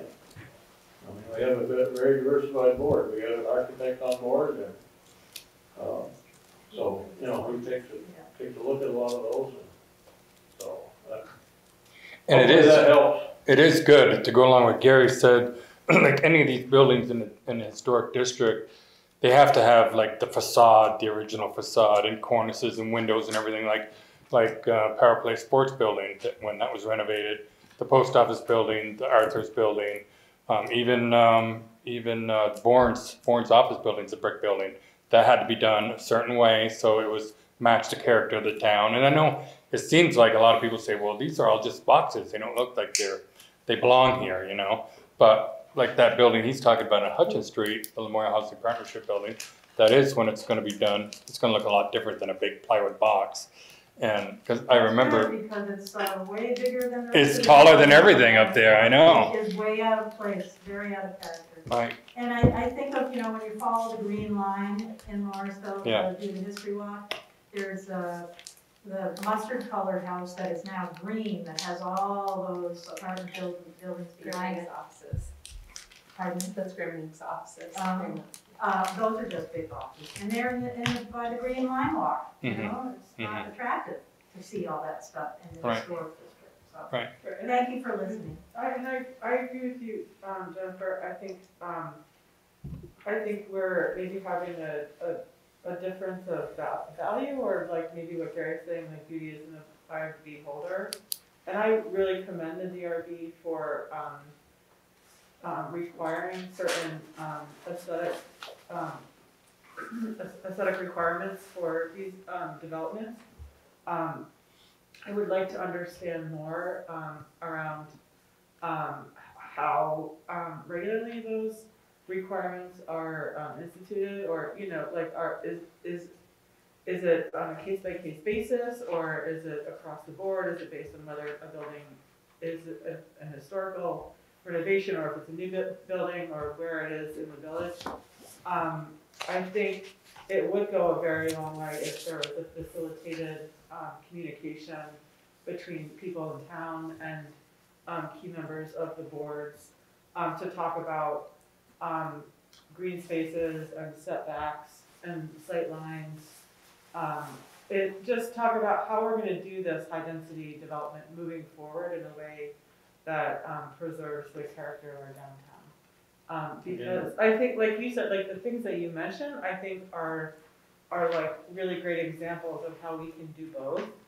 I do, but I also, and I think like the townhouses behind, on Foundry Street are pretty tasteful, you know, like I think those like do add, those do, in my eyes, look like nice places to live, you know, and I hear what you're saying too, there's a push and pull between affordable housing and beautiful aesthetics, but, I don't understand myself if there's, just a few, like some zoning changes or requirements that we could look at going forward around setbacks and green spaces and you know, certain aesthetics that we deem are like would keep the character of our town a little more. Jessica, thank you for saying that in a much nicer way. Oh, I think I probably just paraphrase what you said. I mean, like, again, we try to adhere to the zoning regulations. I mean, those, the setbacks and the green spaces, all that stuff is all set by the planning commission. Right. We just follow the rules. Mm-hmm. Well, but like every development required to have a street tree every 50 feet or 60 feet on center. Sidewalks, Bridge Street area, there's no setback.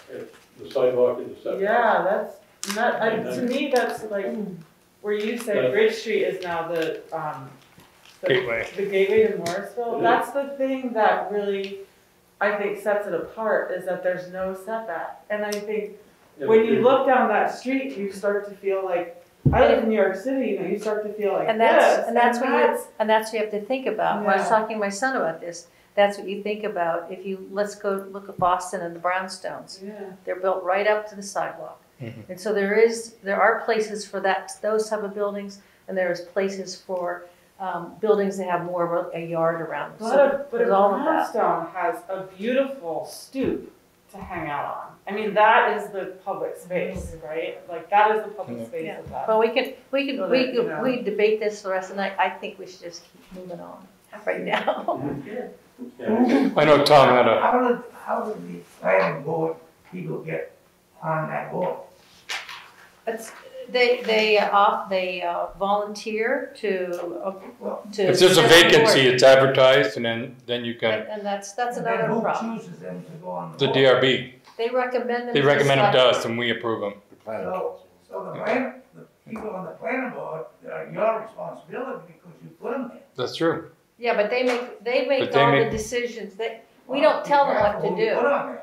We don't tell them what to do. We vote people in the Congress too. We don't tell them exactly what to do. We very rarely go against what they decide I and understand that. recommend a. No, that- So- It has happened though. A good example of that is the zoning density change that happened up on Elmore Street, Yeah. where it was medium density, and all the folks that lived there came and said, we want it reduced to light density. And it was overwhelming, so we did it. And in that section there, because they were worried about the build out of, you know, the developers take a look at the half-acre lots and they say, oh, we could put 3 buildings up here, you know. That started to happen, so we made changes. Right, that's what I understand from speaking with Todd earlier, is that we can look at this town plan and we can propose change in zoning on the select board. Is Yeah. that correct? That's correct. Okay, so it's not totally out of our purview. No, we right? can go to those meetings too, and we can. Well, no, I'm saying as members of the select board, we can make those changes as well. It's not just the DRB. No, we can. Planning Commission makes those changes. Yeah. We can be at the meetings and suggest, just like anybody else can. Yeah. But we can't, We can suggest it. and if it comes to us and we can vote no, Yeah. if we don't like it. But Right. Or if we're outvoted. Yeah. I've gone to several of those meetings, planning commission meetings, where mine wasn't the best idea apparently, because it didn't go through, so. It's all part of the democratic process. But thank you for your input. Thank you for your hard work. Yeah, I'll hold off my concerns till some other meeting. Hey, you haven't heard any ATVs lately, have you, Tom? I have not, but it's gonna be his problem. I was gonna say Jason will hear. Come this spring, when they come down there again, I'll be talking. Yeah. If they're coming down. Look at me bringing up that three-letter word. Thanks, Bob. See, it was you, I did not. I know. But I have to tell you, every time I see you, I think of that, you know? Oh, good. Sorry about that. That's a good thing. Okay. All right, is there any other community concerns? Hearing none, we'll move to approve the warrants. Do you want to, Well, look up the 3 items? Or do you not? Well, yeah, we can do that. Let's do it. I'm just, Go ahead, we'll Eric, you get all dressed up. and do it. appoint the member. yeah, so the first one is Jason Tallman. I think Bill is on.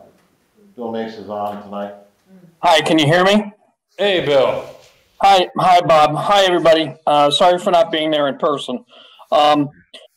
So with Colby coming on full-time from our part-time staff that left us with a part-time vacancy, we had previously interviewed Jason Tallman for that slot when we last had a part-time opening.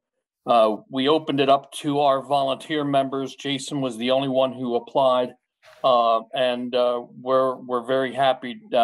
We would be very happy to have Jason join us as a part-time member of the squad. He's been a longtime volunteer and very deserving of coming on and joining our career staff. Okay. So there's a motion here. Send it on to Gary. I just took the right one down.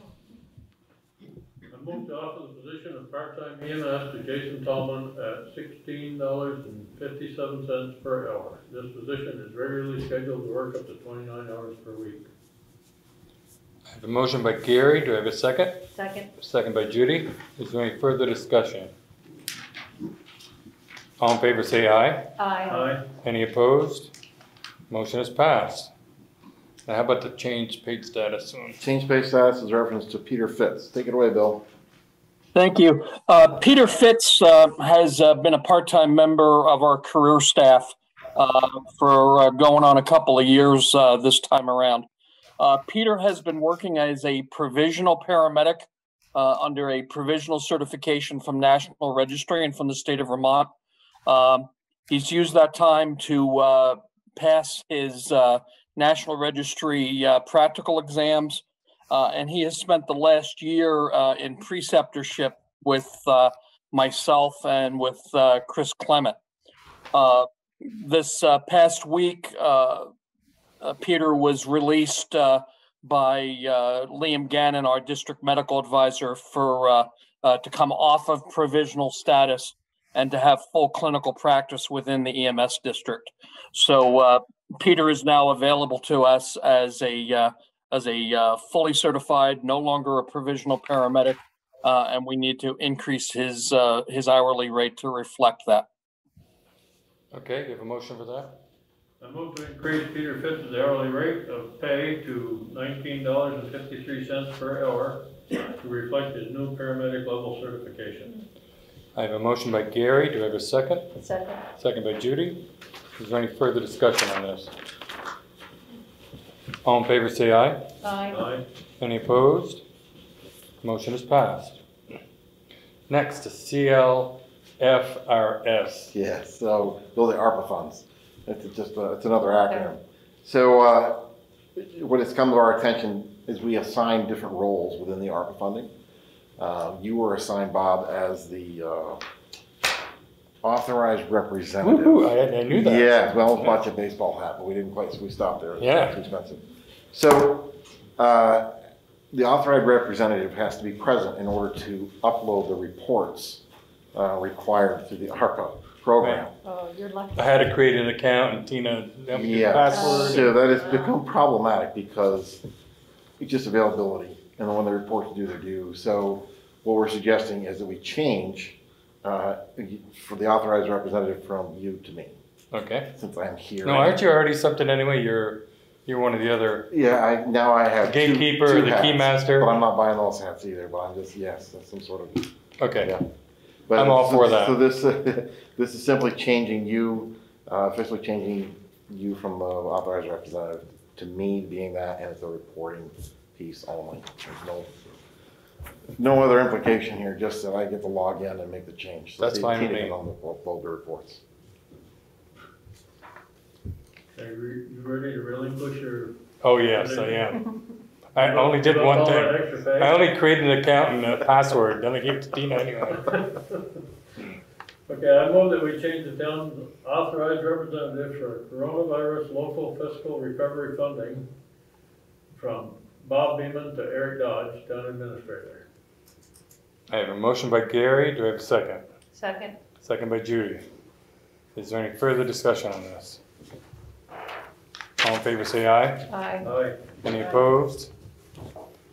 Motion is passed, but I abstained from the vote. All right, is that it? That's it. Okay, approve the warrants. Do I have a motion to approve the warrants? So moved. Do I have a second? Second. Second by Gary. Any further discussion? All in favor say aye. Aye. Any opposed? The warrants are passed. Next, TA report. Just keep it simple. Through the holiday season, the staff here had a little bit of a slowing of work requests from the public, which was nice to give them a chance to breathe and spend some time with their families. They took advantage of that and have come back with big smiles on their faces and successful and safe holiday season. So we're ready to go for 2022. Sounds good. That's it. That's all you got? That's all. Any questions for Eric? Thanks, Eric. Select board concerns. Gary? No, no concerns, I guess. Okay. I have Judy? none. Jess? I just want to understand the process that we'll use to decide on the town plan language. Where are we going from here? I think we have to decide if we're going to strike any of those other things. Yeah. There's three more. I think there was three that we're talking. One that Kristen was talking about, and there's a couple other ones. Sewer. The Sewer. And the Alexander Lane. There you go. And then. Well, Alexander one we did. We did. Removed that language. There was But there was one more. And then The fellow gave you that printout. The Yes. Berkshire, Oh, the highway lane. Yes. The passing lane. Right. So we need to discuss I that. thought there was something else and there was about the something around the lot size. acreage, yeah. The lot, And the acreage. Yeah. changing the lot And size. he had written something, given Yeah. it to you. Yeah. Do you have that? I took a photo of it with my phone and then I scanned it back. If you gave it That's to me. that, yeah. Is it this one? Yeah. Yeah. So we have it. So I guess you're right. We need to decide. Can that, We can need that to be talk sent out about to it. us? It can be. Yeah, thank you. What came out of the meeting, and I'm not sure if anybody or everybody's completely aware of it, but so the 80,000 square foot represents 2 acres. Right. 40,000 represents 1 acre. So the town plan is speaking to reducing the requirement from a 2 acre zoning requirement to a 1 acre zoning requirement in those affected areas. So that's, in case folks didn't understand that. I did. Hearing this. And Yeah, where I are the did. affected areas? Just the abutting the village. Oh, so around the, The blue line is the village line. Yeah. Right.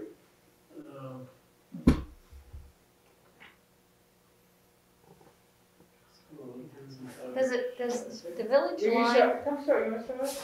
does the village line follow streets? No. No. No, it doesn't. No. It does.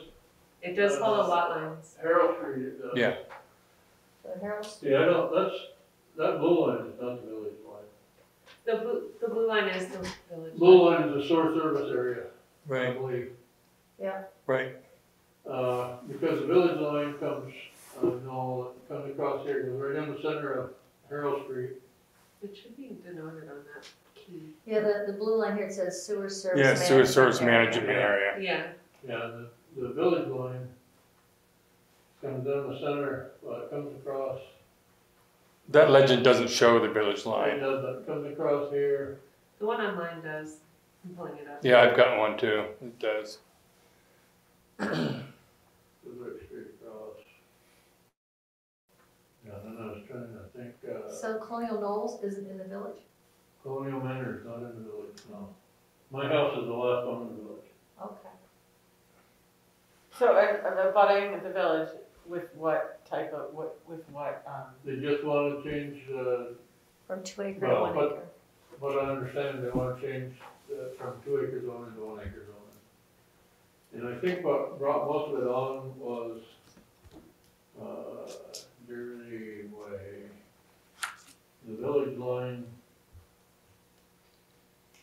is right. Gee, it would be great to have a big map like that. to Yeah. locate I thought we had one. It would. I thought there was another one over here, but. That's the village zoning map. So you're What gonna about- keep, you're gonna keep that in there, the we haven't 2 acre decided. down to 1 acre? We haven't decided, Okay. but I think it would be good, like Jess says, to have those 3 things that we haven't decided on yet. What I'll have Todd do is. Talk to Todd about it. Yeah, so the 10-year town planning, the guiding document, the planning council would have to suggest the change in a specified area for the Right. 2 acres down to 1 acre, Right. which would then come to you annually when Todd presents the proposed zoning changes. Right. And then the board would review those changes and decide which ones you agreed with and didn't agree with.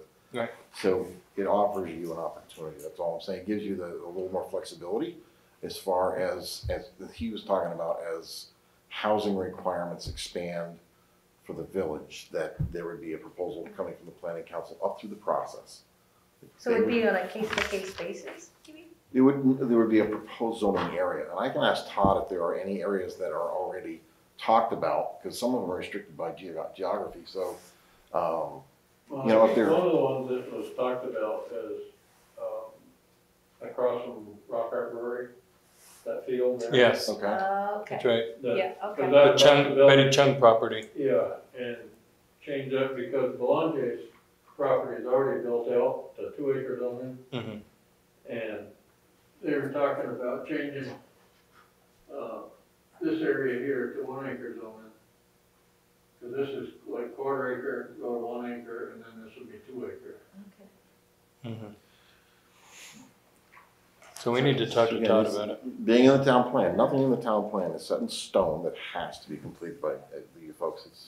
It's simply a consideration, leave some ideas. Planning council is a visionary council. They look at the long-term growth and potential needs of the village and the town. So some of these things, there's more to it than sometimes comes out of a meeting.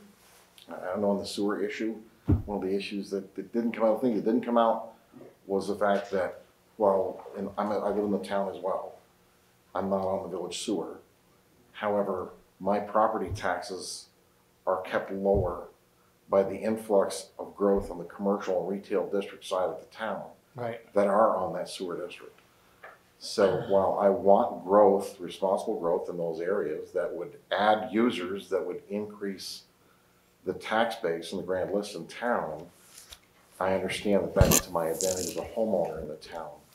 Even though I'm not a user of the village system, my property taxes and the grand list growth, that helps. So there are some advantages to town taxpayers that are not on the system to having the village water, village septic system in place and expand it as we did out on Harold Street. We took in Butternut Mountain Farms. And Concept 2. And Concept 2. They had required open space there for a secondary septic zone. Exactly. And when that sewer line was extended out Harold Street, and it ends right at the Industrial Park Drive on Harold Street. Yeah, and then it goes up. Then it goes into the industrial park. Yeah. Butternut Mountain Farms was able to grow their factory and their warehousing on that property substantially, which Yeah, Concept 2 good too. substantially increased the grand list value. Well, we put up solar array. That was right over our leach Over fields. leach field. Yeah. So, and then Chris on the other end of the properties that are on the front on 15, you know, and Turtleford too. Right. All those So properties. So there are pluses and minuses. There are definite pluses and minuses, and all those come into play. Yeah. I It's think not as simple as I what think as people long think. as what's in the town plan isn't hamstringing us. There are options. It's a guide. That we can say yay or nay to. There are, and there are so many processes built into town government for review and review and review. Right. So that those measures have been taken into account as far as planning council develops ideas and they look at zoning that is a living document. Our zoning bylaw is a living document because the needs of the community and its growth change, so they don't ever stay the same. So all of those things are guiding things, but the select board is the final approving authority. Planning council develops an idea, and then once that is approved by you, then the DRB enforces those zoning bylaws. So there is a tremendous amount built into law that governs how these things come up through and get reach final approval, and at any step in there that people can really raise their voice. Well, that's why I get frustrated, because I think so many people put so much weight on that, what it says in that town plan, and it should be the town vision or something like that, the town guidance, not the town plan. Everyone thinks it's got to be in there if you're going to do it, and that's it. You know how many times I've heard that?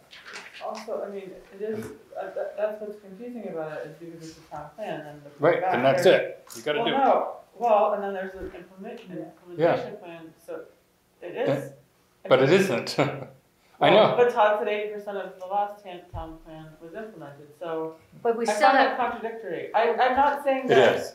I'm not saying that what you're saying is incorrect. I'm just, I see an inherent contradiction here that isn't really. But because it's written there doesn't mean that it's. You got to do it. You got to do it. Right, but I do understand the concern of many people that if it is written there, there's a good chance that it will happen. You're right on the money. Right. You're right on.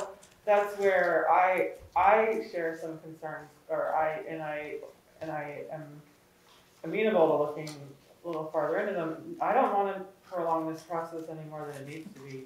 Really, I don't. But I look at it as a special educator writing an IEP. Yeah. And we write the IEPs. We have goals and objectives. This is what we'd like to do. But a lot of times we don't get there. Things get in the way. The goals and objectives didn't work. And so we have to find another route. Yeah. And that's why I look at this as a guideline for us to look at. And is it advantageous 3 years down the road? Should we be doing this? And we go, this isn't in our best interest. Right. So it's a path for us, but it's not set in stone. That's how I look The truck lanes trafficability, Todd, as the author of the planning council, looks at this from the elevation of 100,000 feet down. So they don't see the town lines. What they see is we do have a portion of our population here that commutes to Chittenden County for higher rates of pay and better business and better jobs that sometimes are available in the larger metropolitan areas. We are about a 1 hour commute from anywhere in the Burlington area. That has become accepted. People don't mind driving an hour, especially when they can come up here. And the housing is more affordable here than Chittenden County, and it's more rural and more residential, and they enjoy it here. The more you increase your commute time through traffic slowing, then you make us less of an option for those folks to look at. They're going to look closer to the interstate and not as close to us. So this is when they're looking at these things, they're taking all of this into, factoring all this into what is best for our growth here in Morrisville and what impacts it. So it doesn't stop at the town lines. It does have broader reaches, but hey, you know, it's a document that you folks have to approve. So that's the great part about it. There's lots of different hands in this already. That's not a great part. That's a bad part. So I wasn't intending to get back. Intending to get back into the discussion of all the points. I was just wondering if it's when we do approve it, like, and is there any further discussion in the next We need meeting, to talk about it with Todd before. Okay. That's what we need to do. I think we have to make a decision. We have to make a decision on those items, those 3 or 4 items that were brought forward. Right. Yeah. Whether, I think it seems to me from what Todd said, if we remove them, it's. You don't have to. You don't have to go through the whole process. Right. If If it's we add considered- these If you add things, something, you can go then we through have, then If we it's have to go considered back. a significant change. Yeah. Right. Removing something does not consider something a significant change. And then are you gonna have a meeting where people, or it's like an informational Right. meeting, except, you know, Well, people that, because there's many times, and I understand you have to advertise these meetings, but obviously people haven't been there. No, they don't. So, I mean. But they don't know where to look to get it. Facebook and every place else, and then if they don't, you know. Right. Okay. No. I think I can show you where the village line is, because in the town plan, it is marked on the key. Okay. Okay. It would be easier to see there if you want me to do it. Yeah. But, so it does follow the colored in spacing green, which is The the low green there. density residential 2 and 1. And then goes along the sewer line from Randolph Road to Beacon Hill, across Beacon Hill, up, and then goes to the outside, across there, following. This? Yeah, up there. And then continuing. The village line. Well, I'm looking at it. And then it goes. And that's the end of the 30 way. And then it goes, it does not then follow the sewer line north. Continue to the left. It goes by To the Mac north, Miller? east, or northwest. Not quite to Mac Miller, it goes to the Keaty's Falls Road, up. Oh, over here. Yep, and then Yeah. all the way up to the low density residential Yeah. 4. And then it follows that, the Needles Eye Road back round to Route 15. But like more down. You can kind of see it here. Yes. It's easy. Right. But then it goes down through the commercial zone to Harold Street, like you said. Yeah. Like, not all the way on the Down railroad, over here somewhere. Yeah. but it's like over there. But Wilkins Street is included in the, yeah. And it comes down across here. Yeah, and then it just goes right across. So currently it's considered rural, We're residential. rural residential, and it would be increased to low density.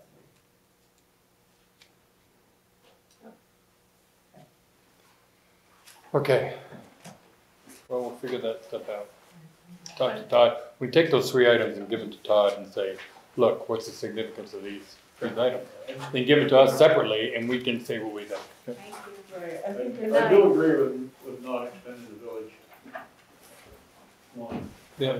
I think there's, and somebody said it earlier tonight, the best way would be for the town, for the village to sell those lots or give them to the town. Yeah, Ron said With that. at least back the. I'm fine with that too. Because I don't think we ought to lose Bugby Springs because that's valuable. It's very valuable. We can start bottling water and selling it. And I think if Good. the whole point of the low density, the high density housing is that we will concentrate the development in the downtown. I don't think we need to sprawl the downtown yet, I think that's something we need to do. So anyway, there's 3 of us, we could say that. I don't know if you guys. But anyways, do I hear a motion to adjourn? So moved. Yeah. In a second, yeah. All in favor, say aye. Aye. We're now adjourned.